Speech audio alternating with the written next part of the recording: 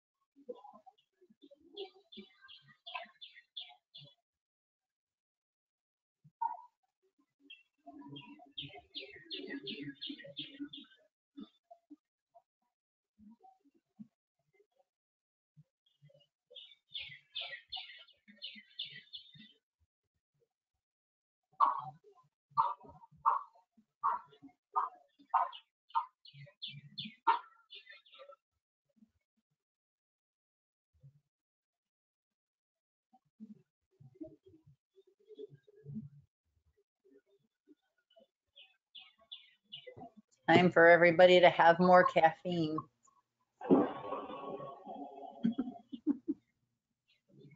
Come on. I said time for everybody to have more caffeine. Nah, I'm good. Hey, are we recording this? I just started to because I think Emily had asked me to earlier and I forgot. They had requested it. Because I noticed in the top it said record, and I just now realized that. Yeah, so I think I pressed it. I believe it is recording now, yeah. And but I'm not sure how anybody would access the recording. I guess it would have to be uploaded in either on Canvas or through an email. Yeah, so it'll automatically process the audio data and everything, and your screen as well, and then you can send it out as an MP4 file, and then you guys can watch it on QuickTime and hear everything and see everything. Because I literally just did that. I had a lunch and learn, processed the audio and the video, and then sent it out through email. So we could do the same, or put it on Canvas, the tech side. You can recap it and cover. You guys can go Cover over what it. we already learned. Okay, so yeah, I'll have to just I'll talk with you, Emily, on how to do that because I've never done that before. It should, I was just looking at the settings. Go to your settings, the little gear, Oh yeah, I see the gear. and then click more down on the bottom. Or no, what is it? The little slide tool, open preferences on the bottom right. Okay.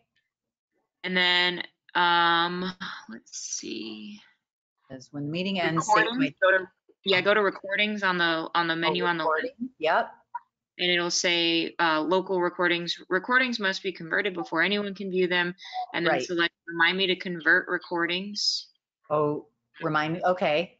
And then below it shows you where they're going to be saved. So mine is automatically going into my documents if I were recording. So you can put it on your desktop for easy access or whatever you want to do. Right. And then this is also where you can go back and see them. Like it says view and share your recordings online.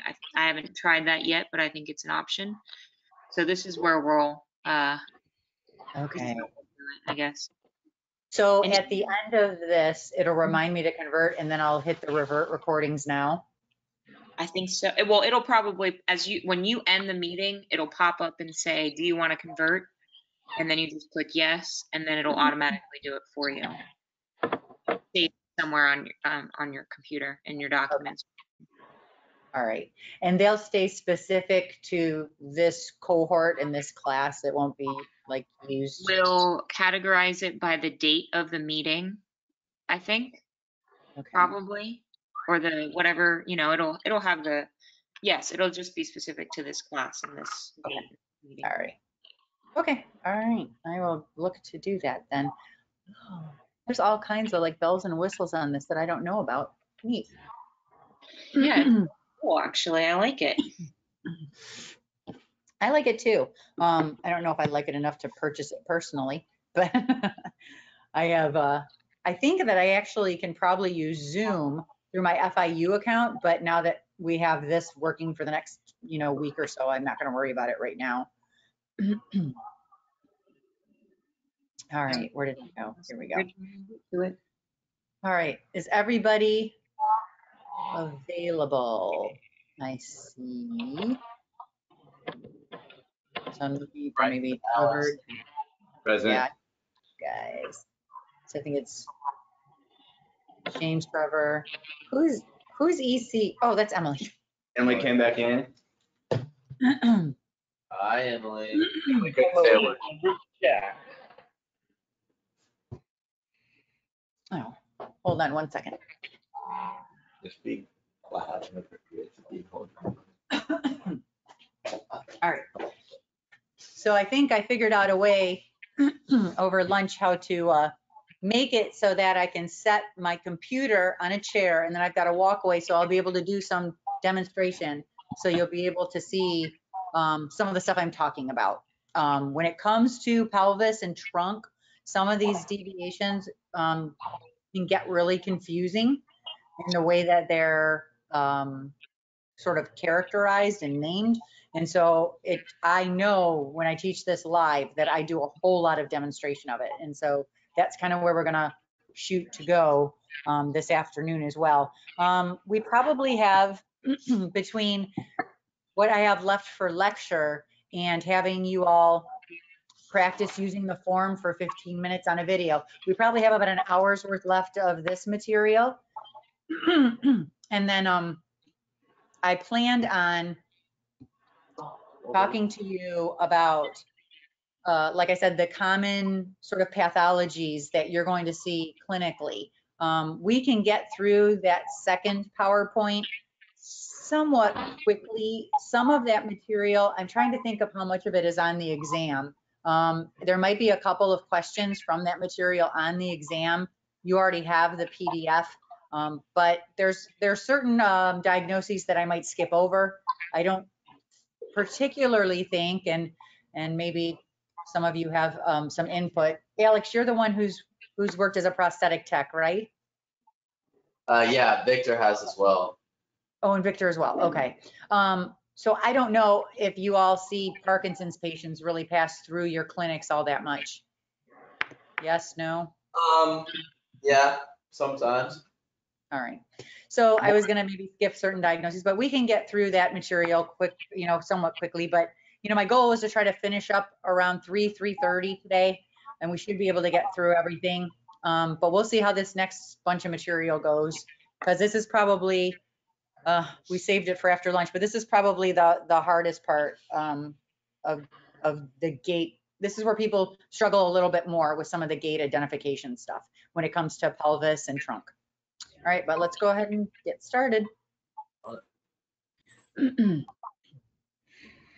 All right. Why do I have this slide here? See, sometimes I need to know what my notes are for. So just as a review, this is normally what we would want to see in the pelvis during walking. So remember when I showed you the skeleton yesterday, that the PSIS, which are over up toward the upper left, and the ASIS are naturally on that 10-degree incline, just anatomically. So normally during walking, what we would see is maybe a little bit of anterior tilt in the sagittal plane of the pelvis. And more than that would be considered a deviation. Certainly in the frontal plane, if we see more than a 4 to 5 degree drop, and that's going to be one of the ones that we talk about more. So when we get to some of the deviations, that's going to be considered a deviation. And then normally we're going to want to see that 5 degrees of forward transverse pelvic rotation and 5 degrees of backward transverse pelvic rotation. All right, so looking at our sheet, the first one is hip hiking. I'm sorry, pelvic hiking. I always call it hip hiking. Technically, it's pelvic hike. So this is elevation of one side of the pelvis above the neutral horizontal plane. This is happening during the swing phases of gait. This is not Trendelenburg gait? This is not. So we're looking at the left leg currently, and we're looking at hip hiking in the swing phase. And that's the only time this happens. So at this point, I just want you to focus on that right now. Does everybody see how his pelvis is raising up as he comes through and swing? It's a pretty obvious one. It's a pretty common one. So again, yes, go ahead. I have a question here. So with the difference between this and Trendelenburg gait, it's the fact of the normal on the affected side is going up instead of the normal on the contralateral side is down, correct? In Trendelenburg, the contralateral side goes down. So when we get to, we've got a couple of deviations to go before we get to what is termed Trendelenburg. So Okay. I really want to kind of save that conversation for when we get there. Okay. Because there's going to be, I just want you to focus right now on, and I know that just said circumduction on the video, ignore that. All I want you to focus on right now is just the pelvic hike. And we are going to get to, the other pelvic drops, the Trendelenburgs and things like that in a few slides. But the thing here is the effective side is going up. Correct. Yes. Right. During swing. So if you look at the sheet, this can only happen during the swing phase. This does not occur during stance. So the left side is our reference limb, and the hip or the pelvis is being raised during swing. It is a major deviation during initial swing, mid swing, not so much during terminal swing or pre-swing. It is a major deviation during initial swing and mid swing. It's going to affect forward progression. And the reason it's affecting forward progression is this person is hiking their pelvis instead of rotating it forward in the transverse plane. That forward rotation in the transverse plane is what we use to extend our step length. Somebody who is doing pelvic hike is likely lacking rotation, and so they're not going to have as long of a step length on that limb. So instead of rotating in the transverse plane, this person is just hiking their pelvis upward and swinging the limb forward. But we're looking right at the pelvis. Don't worry about what the thigh is doing or anything else at this point. So causes for this pretty commonly are limited knee flexion or hip flexion. This person looks like they are lacking both hip flexion and knee flexion during the swing phase. So can you see how their leg is pretty straight? So if they don't hike their pelvis, it's probably going to drag. So this hiking of the pelvis is a compensatory motion so they don't drag their foot because they can't bend their knee enough and they're not flexing their hip enough. We also see this due to excess plantar flexion at the ankle, which this person also has. So this person has all of these things. Limited knee flexion at initial swing, they should have 60 degrees. They certainly don't. Or limited hip flexion at mid swing. You know, they should be pushing a good 15 degrees of hip flexion or more at mid swing. Excess plantar flexion at mid swing. Yes, they definitely have that. And it's intentional to clear the swing limb. So that's why we see this hip hike. I'm sorry, pelvic hike. I keep calling it pelvic hip hike, but it's pelvic hike. And again, this one's on YouTube if you want to look back at it. All right, so we're going to move on. Posterior pelvic tilt. So this is tilting the pelvis so that the pubic symphysis is pointed upward. This is people with your really kyphotic posture. So people who are kind of hunched over, we see this a lot in our elderly. Their lumbar lordosis is decreased. They have a great big kyphotic spinal deformity in the thoracic spine. Some people don't have a lot of kyphosis, but certainly you almost always see a forward head with this posture, and you'll see that posterior pelvic tilt. This can happen in any phase of gait, but additionally, it is not going to be a major deviation if you look at our slide or at our form. It is a minor deviation. It's not good for their posture. It's not optimal for their breathing pattern or things like that, but it is something that's pretty common. And in fact, you probably know people that are not that old that have this type of posture. Anterior pelvic tilt is the tilting of the pelvis so the pubic symphysis is pointed down beyond normal. So the reference is the line between the ASIS and the PSIS. So again, that 10-degree reference line. This again can occur in any phase of gait. It usually maintains itself throughout the gait pattern. This is somebody who's got a really increased lumbar lordosis a lot of times. This can be due to hip flexion contractures or spasticity, weak hip extensors, abdominal muscle weakness. This is a posture that you are almost always going to see on your bilateral transfemoral amputees. So people with bilateral transfemoral amputation, almost 100% of the time, have an increased anterior pelvic tilt.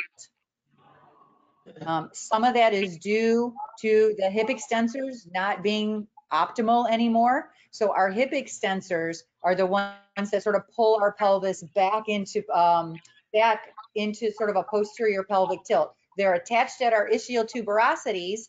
That's where they initiate, and then they terminate down at the tibia. But now our tibias are gone because we're transfemoral amputee on both sides. So now these hip extensors, which used to pull our pelvis down and keep it in a nice posture, they've kind of gotten loosened and our pelvis is allowed to flex forward. Yes, question. So also with this, with being bilateral transfem, a lot of knee units, you have to push back with your hip like that, like put your hip in a little bit of extension to lock the knee. So they have to kind of form that position anyway in order to maintain stability with those knees. Yes, certainly the prosthesis will contribute to this type of posture. But that is probably the best example of a patient population that you will almost always see an increase in their anterior pelvic tilt. Doesn't really limit them, it's just not good for their back. Over time, it's going to start to cause issues, potentially with the discs. All right, limited pelvic rotation. So we're going to pick the right side right now to look at. So this can happen in the forward and the backward, forward and backward in the transverse plane. This woman has limited transverse pelvic rotation forward. So if we watch what her right ASIS area is doing, she's not getting that nice forward rotation of the pelvis as she puts her foot on the ground for the right leg. It sort of stays back or at least to neutral.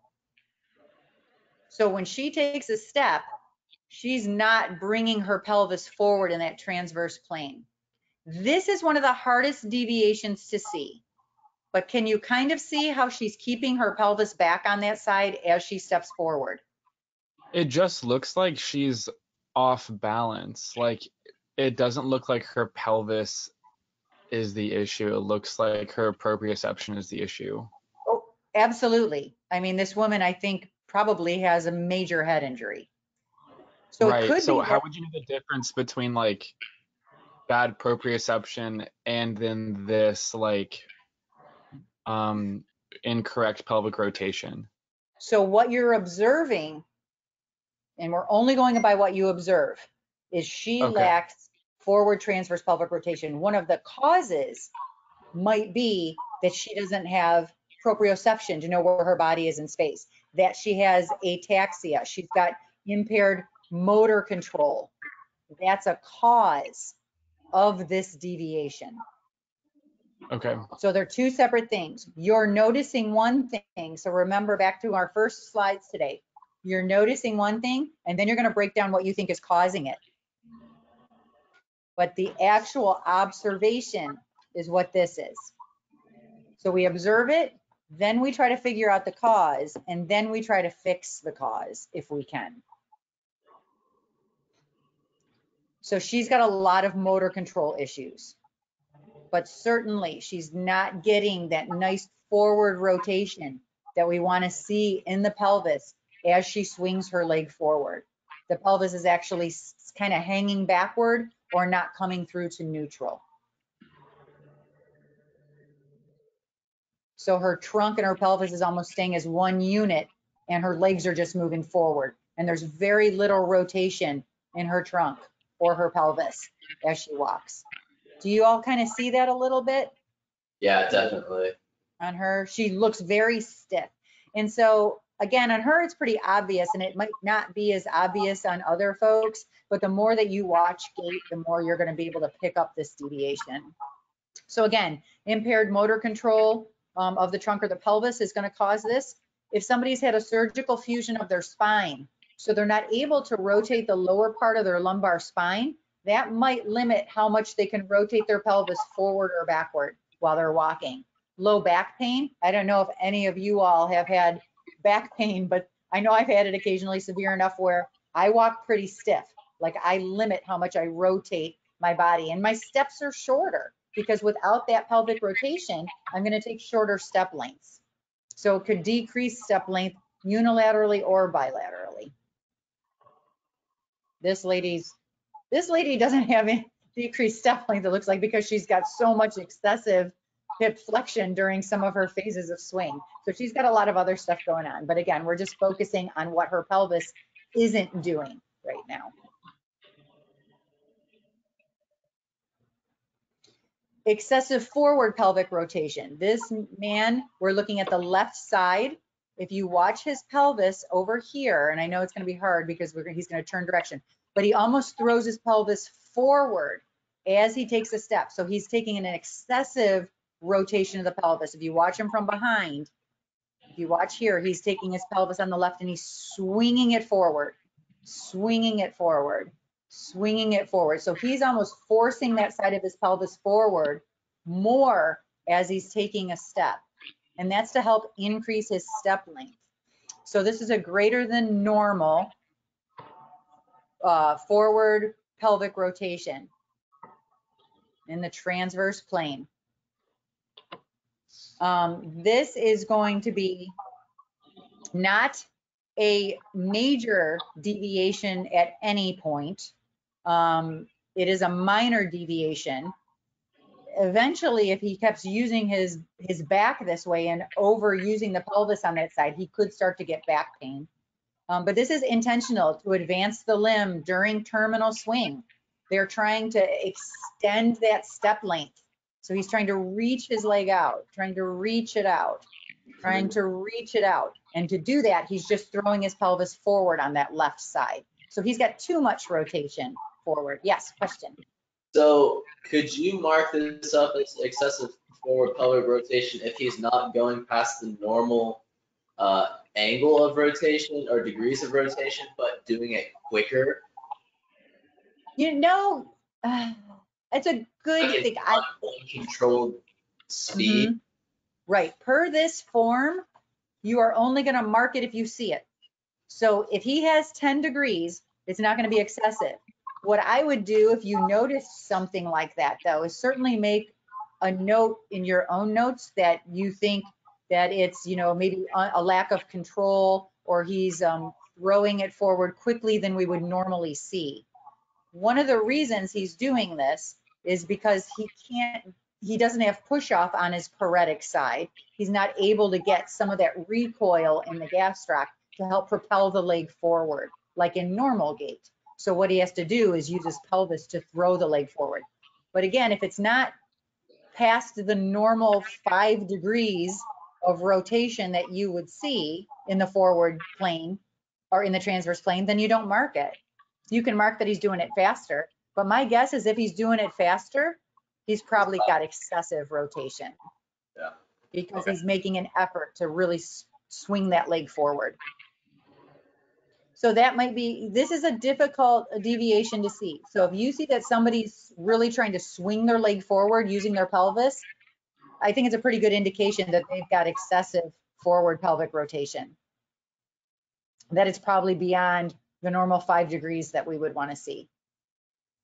Does that answer your question? Yeah, thank you.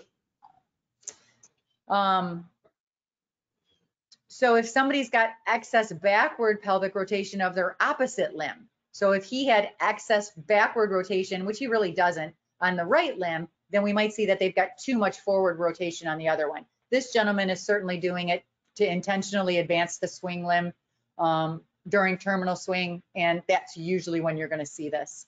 And it helps to, like I said, it helps to increase the step length. Excess backward pelvic rotation. So greater than normal backward pelvic rotation. This gentleman is also a left-sided patient with left-sided hemiplegia. This is going to happen during mid-stance, terminal stance, pre-swing, initial swing, and mid-swing. So as he goes into terminal stance right there, do you see how far back his left-sided pelvis rotated? He's almost turned sideways, it's so far back. During terminal stance and pre-swing, he doesn't get it forward at all, even during swing. Do you see the rotation there where that left side of the pelvis just stays back, kind of behind? Always be compensating for something else. I'm sorry, I missed the first part of the question. I was saying like this is like if they're gonna have backward pelvic rotation, you're like gonna be compensating for something else. Like, okay, I yeah, don't for know. weak calf or no heel off, or Yeah, you're gonna have a lot of other deviations. I don't. It may be that it's compensating for something else like no heel off, but it also, in this gentleman's case, could be due to that lack of motor control. So it could be an inability to dissociate the pelvis from the limb movement. He has all of his deviations because of what is going on neurologically for the motor control standpoint. But yes, absolutely. If you're not able to get the heel off the ground, this is excessive. His isn't just due to not getting the heel off the ground, even though we do see that he doesn't get the heel off the ground. So his isn't compensating for that. But yes, in somebody else, this could be a compensation for not getting the heel off the ground. But so with him, it's pretty excessive. You can see that hip, that side of his pelvis does not come forward in the transverse plane at all. It just stays back to the point where his whole body is almost rotated backward.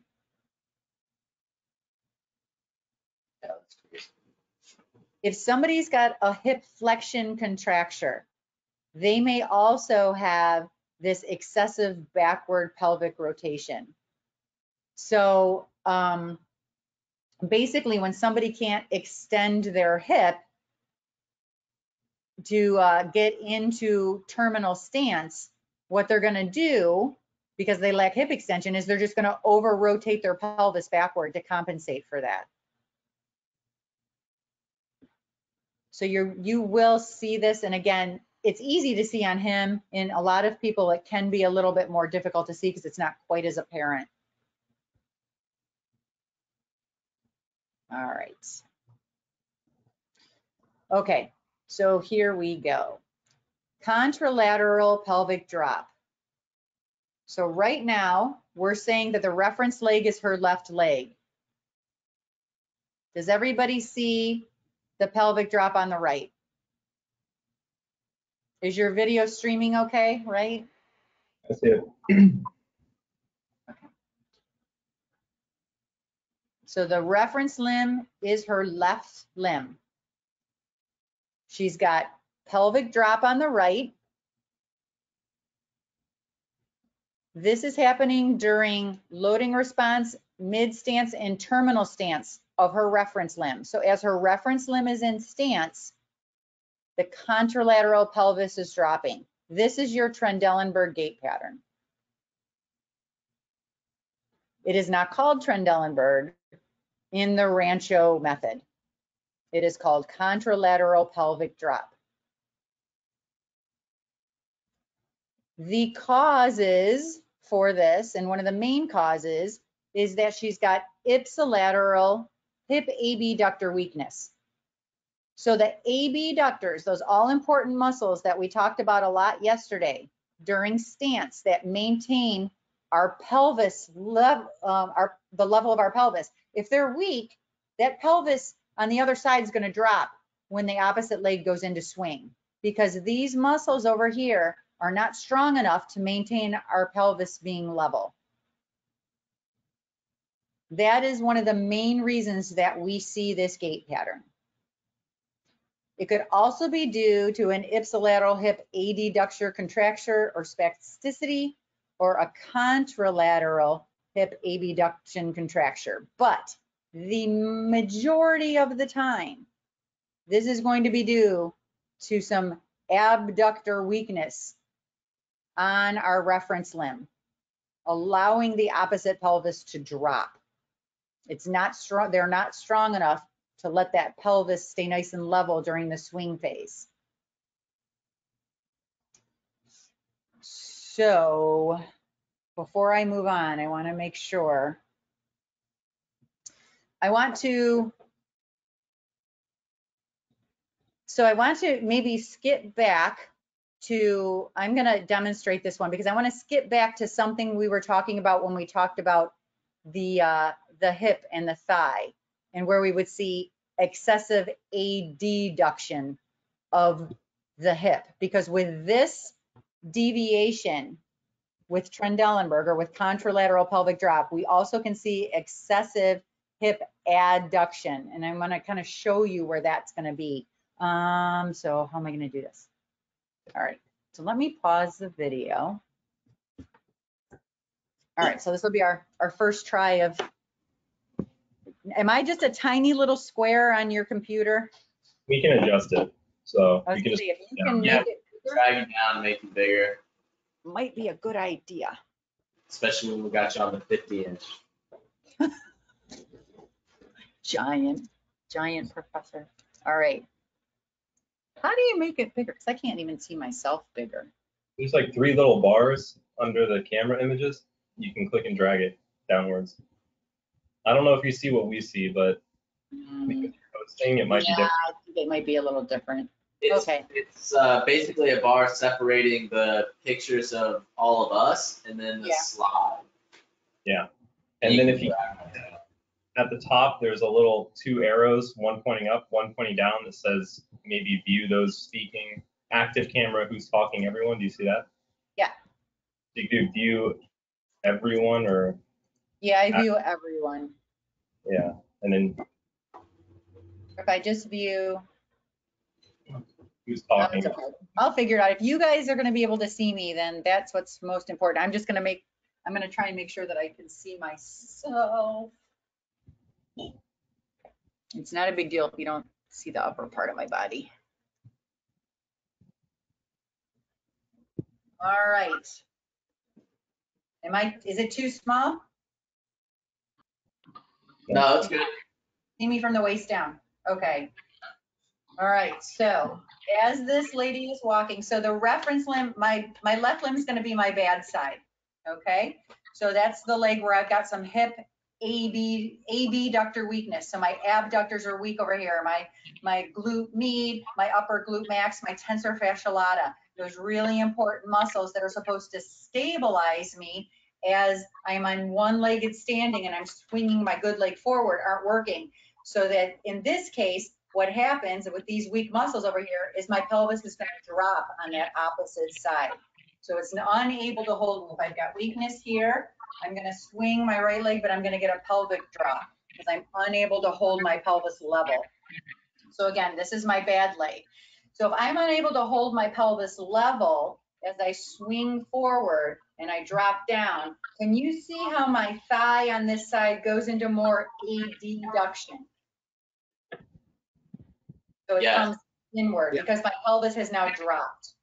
If Yes. I'm Right. tall, I have a nice straight thigh, but if my pelvis drops, I have increased adduction of the thigh on my reference limb. And that's because of this pelvic drop. So I have relative adduction. So when we were talking about this deviation in the hip and in the thigh, I wanted to kind of save it because this was one of the causes that you might see more adduction in the thigh. It's because the opposite pelvis has dropped down. Okay. So again, all right, I'm not going to be seeing the camera, so I'll try and stay in view as much as I can. This is my weak side. This is my reference limb. I'm weak over here in the abductors. So as I step forward into single limb stance, my pelvis is going to drop because I can't maintain that level pelvis. I just keep dropping. That is contralateral pelvic drop. So that's my weak hip abductors. Is that clear to everybody? Yeah. Good. All right. Now, we're going to go to the next one. And I'm just going to stay here because I'm going to end up demoing the next one as well. Ipsilateral pelvic drop. The ipsilateral, and again, the left limb is our reference limb. Same leg is bad. This is a different lady, even though they both have the same body shape. So, ipsilateral iliac crest is lower than the contralateral. So, during stance is when we're seeing it in this lady. Okay, so during stance, if you look, and it, oh, I thought it had a bar. Let's go back to the beginning of the video. So during stance, you can see how this side is lower than that side. Can you see that? See Yeah. how that side is lower. Her left side is lower than her right side during stance. She has ipsilateral pelvic drop. Did everybody see that? Yes? Yeah, okay. Okay, so it's the main difference between the two being ipsilateral and contralateral is at what point of the gait cycle they're in? So we're going to talk about that here in a second. Okay. So during stance, ipsilateral pelvic drop can again be caused by hip abductor weakness. Okay, so this is where it gets a little confusing. So this lady has the same muscle weaknesses as our last lady did. She is just compensating for it a different way. So both of these ladies have weak left-sided hip abductors. One of them has decided, probably unconsciously, to walk with more of a Trendelenburg gait pattern, where her contralateral pelvis will drop. This lady has decided she's not going to let her contralateral pelvis drop. Instead, she is going to end up having a pelvic hike on the right side and a trunk lean. So same muscle weakness, two different ways to compensate for it. Can you go back to One the is contralateral pelvic drop. One is ipsilateral pelvic drop. So with the ipsilateral, are we looking for more of a trunk swing as well as the drop in the pelvis, or? You're certainly going to see that, yes. You're certainly, they go hand in hand. As with the other one, we were seeing more just a hip hike on the opposite side as opposed to the whole trunk kind of being tilted. The other one, you weren't seeing a hip hike, you were seeing a pelvic drop in Trendelenburg. No, I know, that's what I'm saying. That's how you can tell the difference between the ipsilateral and the contralateral is more of that trunk going towards the reference limb as opposed to kind of staying neutral.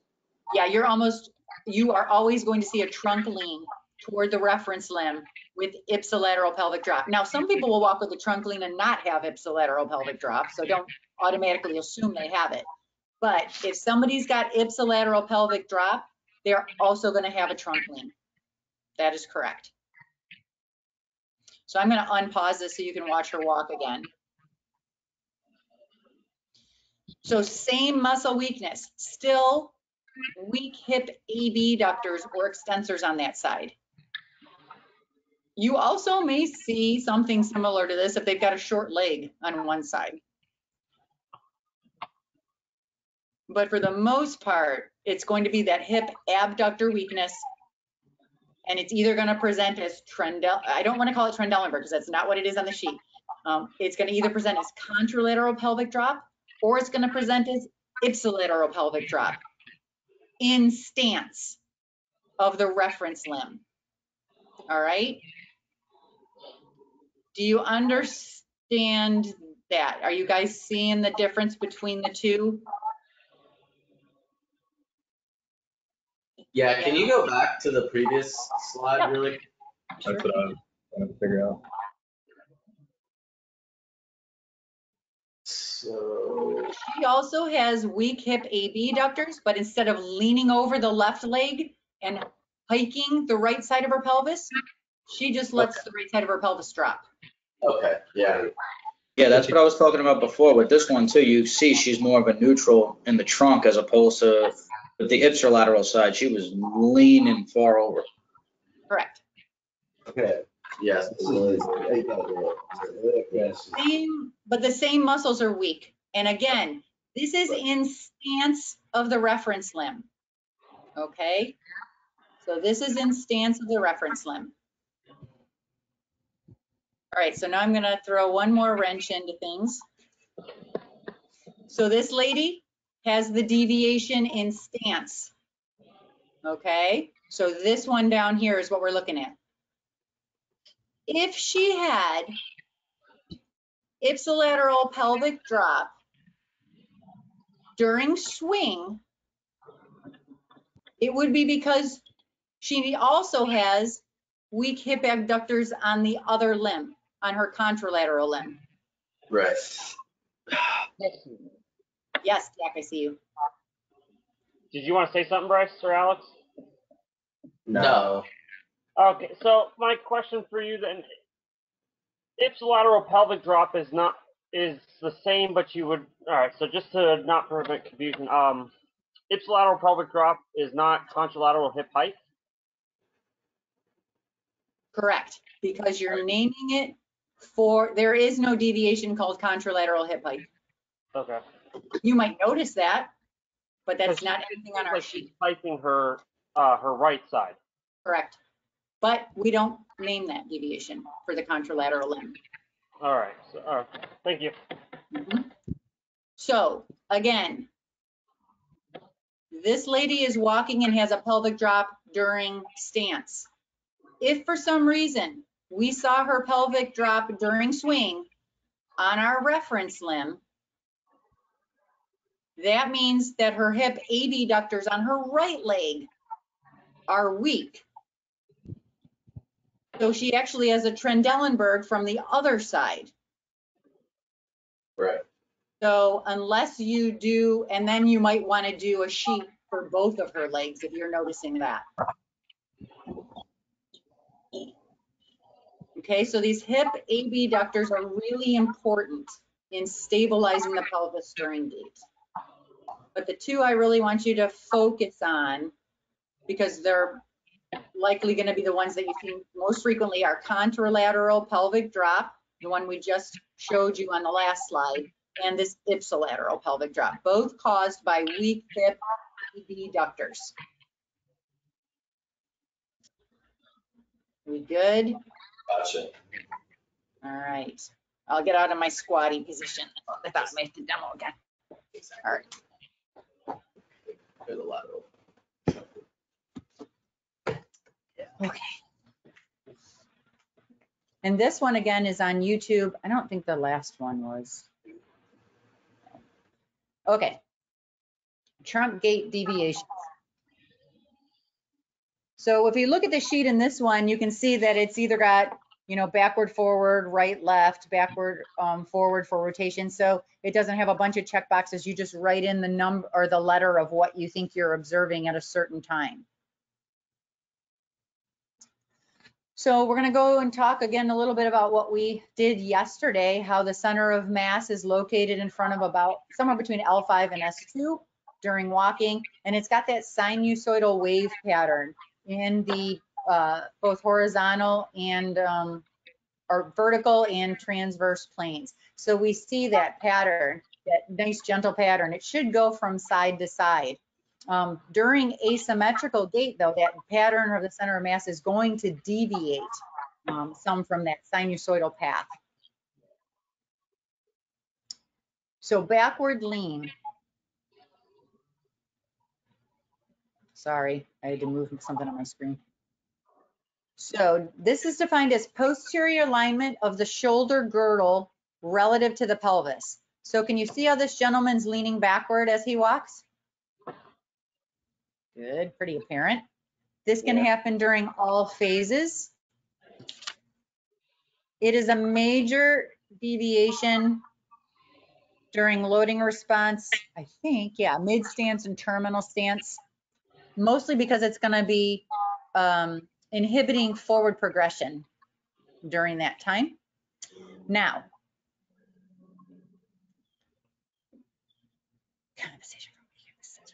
so depending on where we see the backward lean during the gait cycle, it can tell us what the cause might be. So if we see the backward lean during the stance phase, so let's pick a limb, his right leg, let's say. If we see a backward lean during stance, do you see a backward lean during stance on him of the right limb? Yeah. I think so. I do, yeah. So if we see a backward lean during stance, what's happening is that the person is probably compensating for weak hip extensors. So he is unable to use his muscles to help extend his hip. So what he's doing instead is he's leaning back so that that ground reaction force vector stays behind the hip and encourages a hip extension moment. So during stance, watch how he walks. So I'll try and pause it. Right about here, see how he's leaning backward during stance. He doesn't have a lot of hip extension. He's got very little at all if we actually look where his trunk is. He's leaning backward, likely because he's got weak hip extensors. So he doesn't have the muscles to really bring him and stabilize him into hip extension. So instead he decides to lean backward, throw his weight behind his hip. That way our ground reaction force vector, oh, oops, that's not the one I wanted. That way our ground reaction force vector is falling from wherever the center of mass is in his trunk down to the ground, okay? Here's his hip joint center. We've got this ground reaction force vector now that he's leaning back way behind his hip joint, which is going to encourage what moment at the hip, flexion or extension? Extension. Extension moment at the hip. Now he doesn't have to use his muscles as much. He's thrown his ground reaction force line behind his hip. He can rely on that to help keep his hip in extension. So he's got weak muscles here. So he's going to lean back so that that hip is encouraged to stay in extension because now the ground reaction force line is behind it. Yes, Alex, I see you. So if he weren't to lean back during his gait, would he have much shorter steps? I could only hear part of it. If he what? If he were not to lean back during his gait, would he have much shorter steps? I would think so because he would feel unstable, so he would shorten up his step lengths by quite a bit, probably. Yeah. Now, so this gentleman leans back during stance. Okay, let me get this all. Let me get my escape. All right. So glad I learned how to use that. Now, if we see somebody who leans back during swing, it's likely due that they are compensating for weak hip flexors. So they're unable to bring the limb forward into swing because they've got weak hip flexors. All right, so I'm probably going to do a demo of this, but the problem is you're going to have to watch me from the front. So this man was doing it during stance. So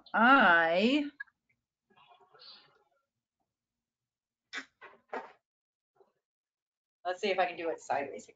Okay, so instead of doing it during stance, somebody with weak hip flexors, I'm gonna try and see if you can see my trunk some too, is gonna lean back during swing and throw their weight backward to help bring their leg forward. So you see somebody walk like this and lean back during swing. I don't have much room to walk. You see the difference between the two? My leg is swing and I'm leaning backward so that I can thrust it forward. Okay. That is a compensation for weak hip flexors. So weak hip extensors, we see a backward lean during stance. Weak hip flexors, we're gonna see them throw their trunk backward as they swing their leg forward. So it depends on when you're seeing that backward lean, it's gonna tell you what their problem is. Is that clear? Yeah, very. All right. Can you say that just one more time? Can I show it one more time? Oh no, can you just say that one more time? Oh, sorry. Yeah, so depending on when we see the backward lean, this gentleman up here is leaning backward during stance. That means he's probably got weak hip extensors. If the person's doing what I was doing and I was leaning backward during swing, I was trying to give some momentum to my hip to swing forward, it's probably due to weak hip flexors. because we Okay. need a little bit of hip flexor strength to swing that leg forward during swing. So are both present for this? Is what? Are both issues present? Weak hip flexors and weak hip extensors normally, or is it just one or the other sometimes? Hopefully they don't have both weak, because then they're really going to have trouble walking. So I will tell you to think what one you might see more often. I probably have seen the backward lean during swing more often. People who have weakness due to different injuries, not necessarily stroke because you're going to have spasticity, but people who have weakness, a lot of times if those hip flexors are weak, you're going to see that backward lean to help them swing that leg forward. I don't know if I've ever seen somebody that's presented with this much of a backward lean during stance. So I usually see it during swing. Okay.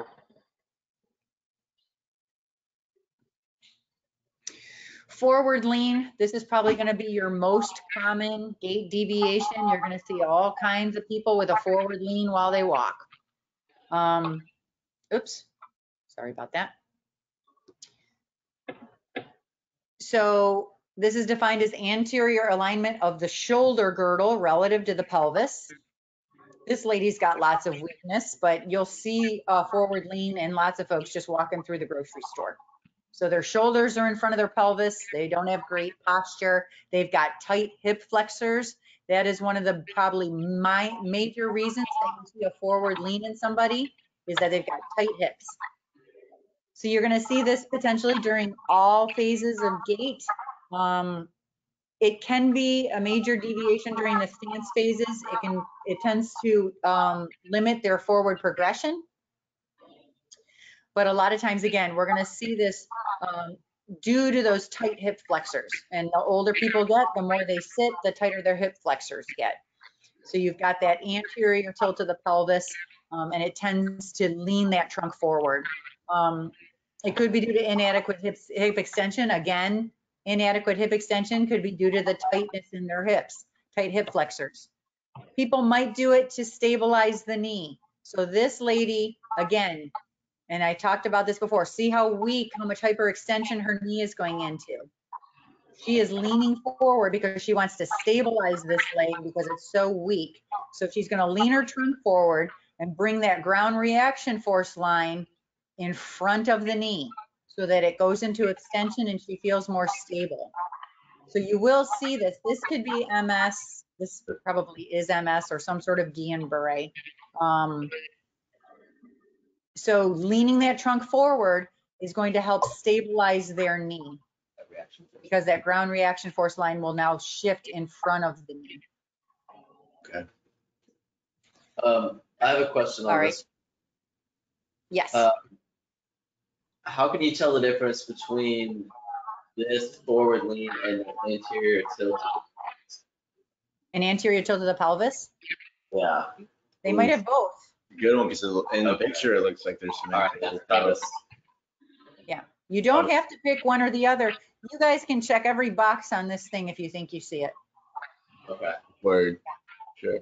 So she might also have a rotate or a tilt of the pelvis along with the forward lean. I would think the anterior tilt of the pelvis would involve more of curvature in the lumbar spine. Yeah. Yes, but during certain phases, I bet she is anteriorly tilted because her trunk is leaned forward. So that could be a result of the forward trunk lean.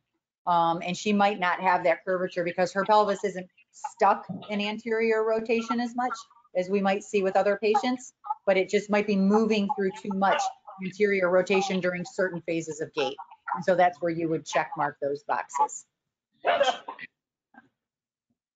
All right. People using an assisted device. So people using a walker or loft strand crutches, they're going to have a forward trunk lean. That's just comes along with the territory. All right, ipsilateral trunk lean. So this is defined as movement of the trunk toward the reference limb. So again, This is something that we saw with that ipsilateral pelvic drop. Now I will tell you, this lady has got a pretty good ipsilateral trunk lean, but she does not have ipsilateral pelvic drop. So they don't go hand in hand. One of these trunk leans, these trunk leans are one of the things that we see a lot with, especially our transfemoral amputee patients. And it can have to do with a lot of different reasons in amputees, in addition to what is listed here as well. So movement of the trunk toward the reference limb, yes. When somebody has ipsilateral pelvic drop, you will always see an ipsilateral trunk lean if they have ipsilateral pelvic drop, just like we saw in the video. That lady leaned way over her left leg as her right side of her pelvis was hiked up, and she had that ipsilateral trunk lean on the left. But if you just see a trunk lean, it doesn't mean that their pelvis is dropping on that side. This lady does not have ipsilateral pelvic drop. She's just trying to stabilize over her limb. So she does have a trunk lean though. And usually with trunk lean, we put, you list either R for right or left for left. This in people with two legs can be due to weak hip abductors. Maybe there's a short limb on that side and they will lean over where the side is shorter. If they've got an abduction contracture, so that leg is kind of moved into the center a little bit, that will cause them to lean over that side. A tight ITB band could cause it, I guess. It'd have to be pretty darn tight. And so this one down here, impaired body image. So this is something that we would, and this is only seen in swing limb advancement. If somebody tried to lean over their leg while it was in swing, what do you think would happen? Sorry, repeat that again. If somebody was trying to lean over their leg while their leg was swinging, what do you think would happen? They would fall over. It would fall over. That's right. So when we have impaired body image, this is for people with either head injury or severe stroke who are not aware at all of where their body is in space. So if they tried to lean over to the side of the limb, to one side that was in, while the limb was in swing, they would fall over. So it's incompatible with walking. They would fall. Does everybody kind of understand that, or do you want me to? So if you try to lean over a leg that's in swing, and actually I just have you stand up and try it. If you try to lean over a leg that's in swing, you would fall over. Are we good with that one? I can see it right now, actually. All right. So this lady's got a whole lot going on. Contralateral trunk lean. So first of all, we have to pick a reference limb. Let me see. So let's pick the right side as her reference limb. Okay, so we're looking at her right leg as being the leg that we're doing our sheet on. So contralateral trunk lean is movement of the trunk toward the opposite limb. So during swing on the left side, people use it to be able to clear their limb. So as she swings her left leg forward, or wait a minute, I'm sorry, did I say it was the right leg? I already forgot. Yeah. It's the right leg. So as she swings her right leg forward, do you see how her trunk moves to the left side on right swing? Do you see that? Yeah. Okay, so that's contralateral trunk lean. All right. If she was in right stance and had a contralateral trunk lean, that means her other leg is in swing, and she tried to lean over her swing leg, what would happen? she tried to lean over her swing leg Yeah. to fall. Yeah. She would fall. Yep. So this one is one that we usually always see while the limb that we're concerned with, the reference limb, is in swing, because otherwise the person would fall. And it's almost always seen to be able to clear that swing limb from the ground. So she leans to the left as she swings forward on the right. Now, yes, she has a bilateral trunk lean. This is somebody that you would probably do 2 sheets on if you were doing this. This So this sorry. This probably also goes along with excessive backward rotation of the pelvis, or in the transverse plane.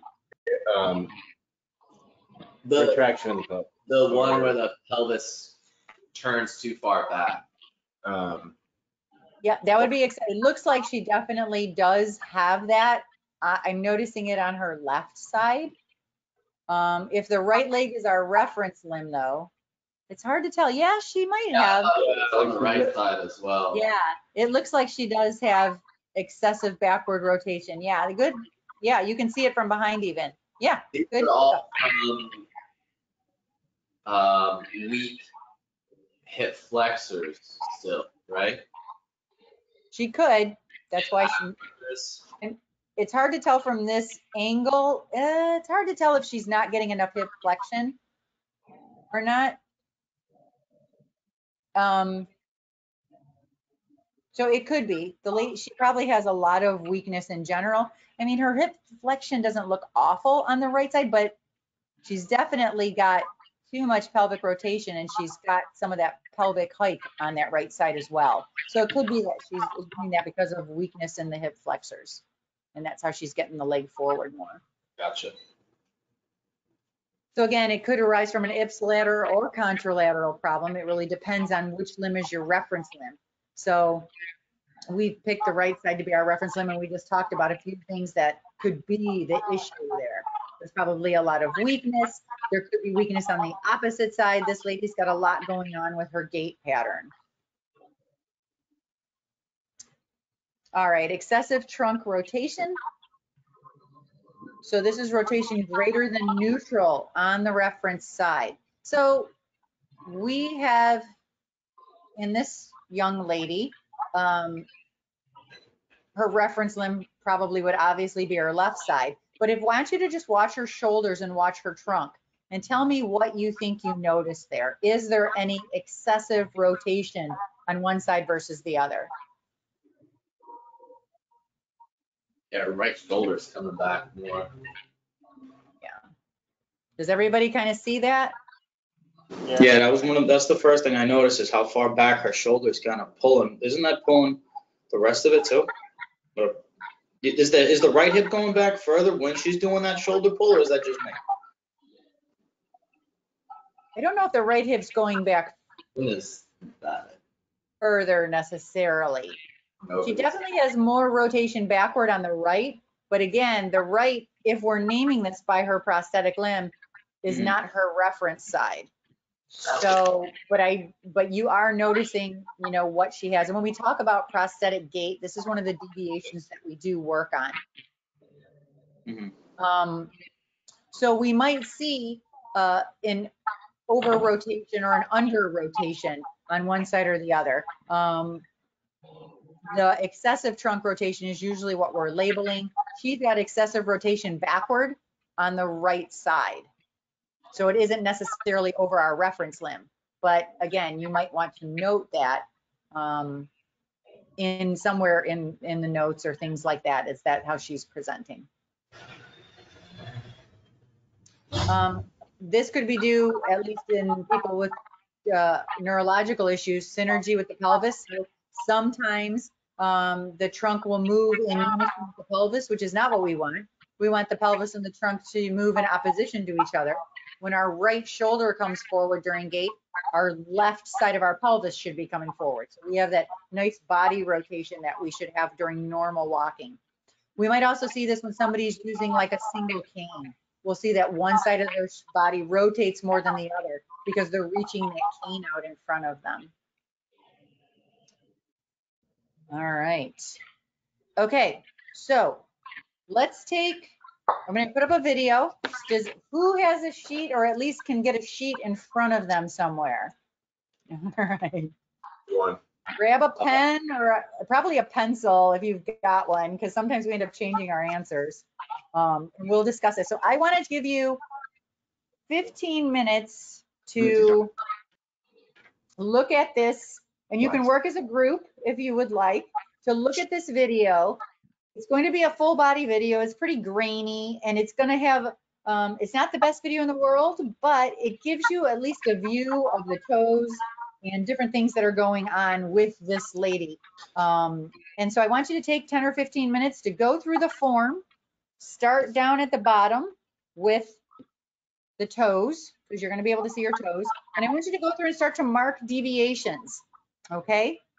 And just start to, you could talk a little bit about it. You may not get through all of the sheet. It does take a little bit of time to do it. But I want you to start to mark things, and then we're going to go ahead and talk about them. So let me get to the video here. All right, let's see how well Oh man, this is show up. So it's going to give you like full body view, then it's going to go to feet, and it's going to do some different things. So the reference limb is her right limb. So that's the one I want you looking at. Yeah.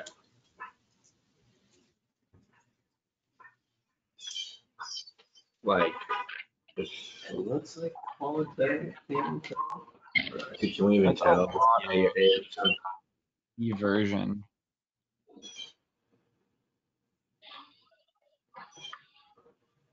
How do we mark this up? And again, if you guys want to talk between yourselves, you can do that as well. I'm going to step away for a second. The way that we mark the sheet is just by like checking it, or Yeah, you can do checks or X's, whatever you think you want to put in there, and you just try to, as much as you can, isolate the phase that you think you see it in. okay. So For instance, if I look at her and I look at toes up, does she have toes up? On her right foot, she does. Her right foot's the reference foot. claw, like claw toes or hammer toes. So if I go back a little bit to the video, her toes are not touching the ground. So with this one, you can call it toes up if you want to. I mean, they're not touching the ground, so I would call it toes up. And what phase do I see it in? All phases. Every single one of them. So what I'm going to do is put an X and then draw an arrow all the way across. Okay. Because that's what I'm seeing in every phase. Thanks. Yeah. And since we're looking at the right leg, the reference limb is the right limb, correct? Yes. Okay. I've picked it for you. Sure. Hey, Would you also say she's got a little bit of that foot slap as well, or the foot flat contact as well, or no? I want you guys to do this, and then we're going to go over it together with me after you guys get some time to do it. I want you to take a stab at it for probably, a good 10 minutes or so, and then we're going to go over it together. She does have small toes over there. And some of you might agree with each other's answers, and some of you might agree with mine, and some of you might not. But I'm going to let you guys do this for about 10 minutes, and then we're going to go over it together. Okay. All right. Any other questions on how to fill the form out, though? It's just check boxes or X's. You want to try as best you can is to isolate that phase that you're looking at and see if that deviation is present. Some of them are pretty apparent. You don't, for me, I would jump around the sheet a little bit because that's me. But if you want to go from the ground up, you can also do that. Or if you see one at the knee, just get it checked off on your sheet. She's vaulting. no. All right, I'll be back in a minute. I'll be back in a couple minutes. Actually, I don't think we can see that. That's Yeah, Jack, I filled out everything for hammer toe as well. You did? That's what I'm looking at. Both feet got it. For sure. Back, it's definitely. And I feel like she has eversion in her foot when it showed the posterior view. No, yeah, she definitely got eversion of the No foot. one backs me up. That's what I was saying with the flat foot, like the foot flat contact too. It looks like she's kind of slapping her foot on the ground. Yeah, Rich is She's right. And then definitely also, flat. if you look at the knee, it never like fully extends. It's always flexed. Yeah, she's Yeah, got eversion in there. Definitely eversion. Mm-hmm. She has heel off, so that one's no. Doesn't drag. So this person has like, you would just You say think she's got? like, I'm sorry. Go ahead, Trevor. what'd you say? No, I said go ahead. I didn't mean to cut you off. You're good. So it would just be eversion through every phase, right? Mm-hmm. Okay. Yeah. Just by But looking at that view, do you guys think she's got valgus too or no? I don't think you would mark eversion for the swing face itself. But it's still like, I mean, maybe it's still present.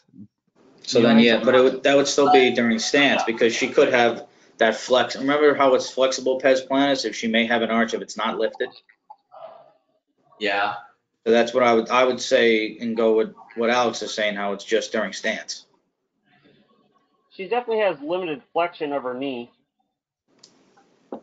Yeah, she doesn't become fully extended at any point. Maybe 15 degrees.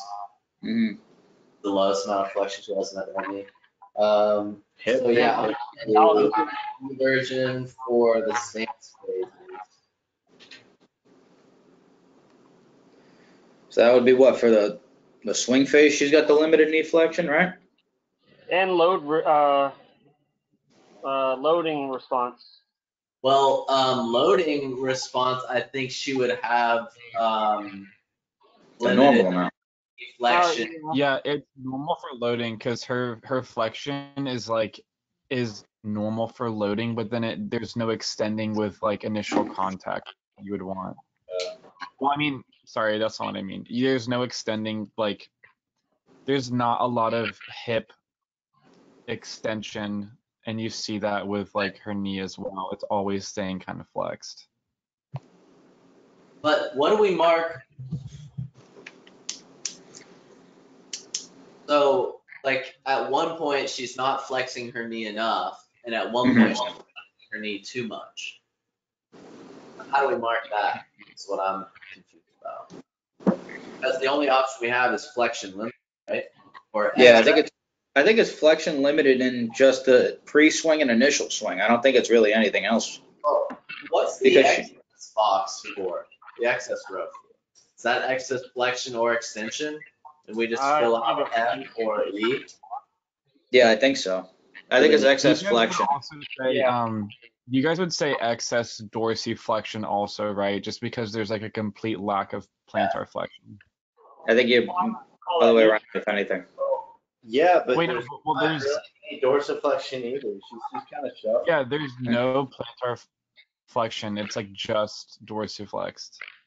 So She's not really dorsiflexing on that right foot, I'll be honest with you. She's not dorsiflexion either. well, no, we would mark excess dorsiflexion for the points of the cycle where she would need to be plantar flexed. And then we would mark limited dorsiflexion for the parts where she needs to be dorsiflexed past 5 degrees. Mm-hmm. Because I think she's only getting Because I don't really see any. What'd you say, Jack? I'm not really seeing any dorsiflexion. It just seems like she's maintaining neutral in it. Alex is right. When she's in like pre-swing or terminal stance, she has maybe 5 degrees, like right there. Yeah. She has maybe 5 degrees of dorsiflexion, but she needs to have, what is it, 10 to 15 or whatever, 10 to 20. Like I'm gonna put it terminal stance. I'm gonna put excess dorsiflexion because she's supposed to be pushing off right there on her right foot, but she's kind of like, or she needs to have more plantar flexion. See, I think she's got excess plantar flexion, to be honest with you, because I'm not seeing any That's what I'm dorsiflexion. saying. It depends on what point of gait you're looking at. So in the swing phases, you are plantar flexed, right? Yeah. I get it. Yeah, I get it. Because she's hitting the ground with like her whole foot. There's no Watch, heel. watch her metatarsal head. She's barely getting those off the ground, and if anything, Yeah, the you're ankle's right. going to Sorry, I didn't neutral. even notice that. That Right, makes sense. That's what we're saying is there's limited direction and or limited movement in both directions of Yeah. plantar flexion and dorsiflexion. She's Yeah. only got maybe 5 degrees between the two, probably between 0 degrees and 5 degrees of flexion, and I don't think any plantar flexion at all. So in the single limb advancement, she would need to be plantar flexed, right? Dude, but yeah, Or like, at least for but in free swing, swing and initial like in swing limb advancement, in terminal swing, and then in mid swing, like where you, that, if you're referencing the right side, where that should be off the ground and toe should be up, there's a lack of dorsiflexion there, so you would say excess plantar flexion. Yeah. Yeah, that's what I'm Yo, Vic, what do you haven't said a word. Dude, I can't hear you. What? Why not? I don't know. It's like, it's staticky. You should figure it out. It must be your internet. Dr. Yeah, the- Vic, figure it out. Okay, so when else are we supposed to be playing? What the hell is James? I think Rich already said this, but I'm putting foot slap. Yeah, I had that was the first thing I noticed was that foot slap. and mid swing and terminal swing. It'd be nice if you could see her knees. I'm referencing Well- the right, I'm referencing the right side. I'm saying, Right, like, right. even when you're not contacting the ground, your toe's supposed to be up and swinging. So this Her is foot- initial, her foot's this is flat. initial contact, correct? Yeah. So Yeah, you can put it there too. Fine, I put it there. sure. I was just Any- looking. Does anybody notice if she's in valgus or not? Just by looking at this view? I Does how think the- it's some, but it's not prominent. I don't think it's a big deal. You're talking about the knee, like Yeah. Yeah, the knee, if it's a little bit in valgus. You know, I'm gonna cut some water on. For our views that we get, I wouldn't say it's noticeable. well, plus you're probably gonna see Jenny Valgum with eversion anyway. Yeah, that's what I'm saying. I'm gonna give you about 2 or 3 more minutes just to finish up what you can, and then we'll talk about it, and then give you guys a little break. All right. Well, if you guys can hear me, did you see excess hip flexion on all phases? Because I think I noticed that. I'll be honest with you, I've been trying to figure out the knee and ankle. I haven't really noticed it. She doesn't go into extension at all, so I could see that. Well, she goes in, well, yeah, she doesn't go into extension at all. You're right.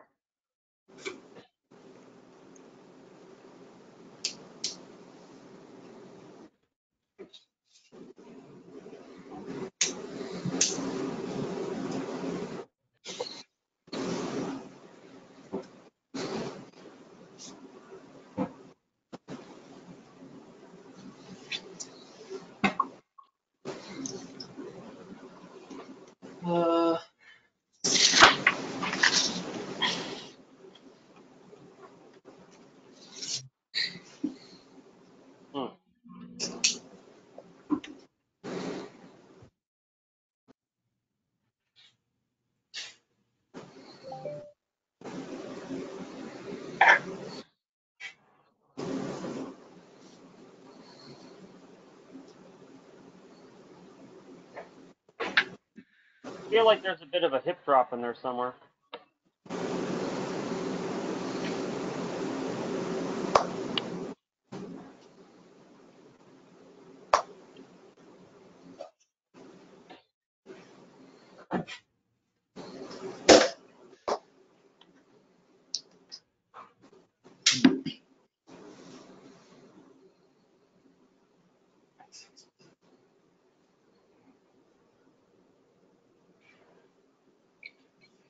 And as you were saying, Vic, there's hip flexion in there too much.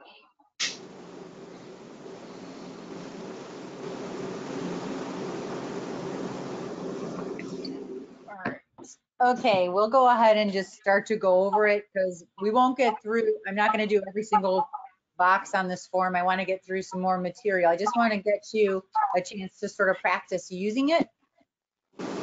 And I think that, you know, since it's taken us more than half of our day to go through this form, you can see that realistically, this probably isn't the best clinical tool to use to look at a patient's gait, the full form.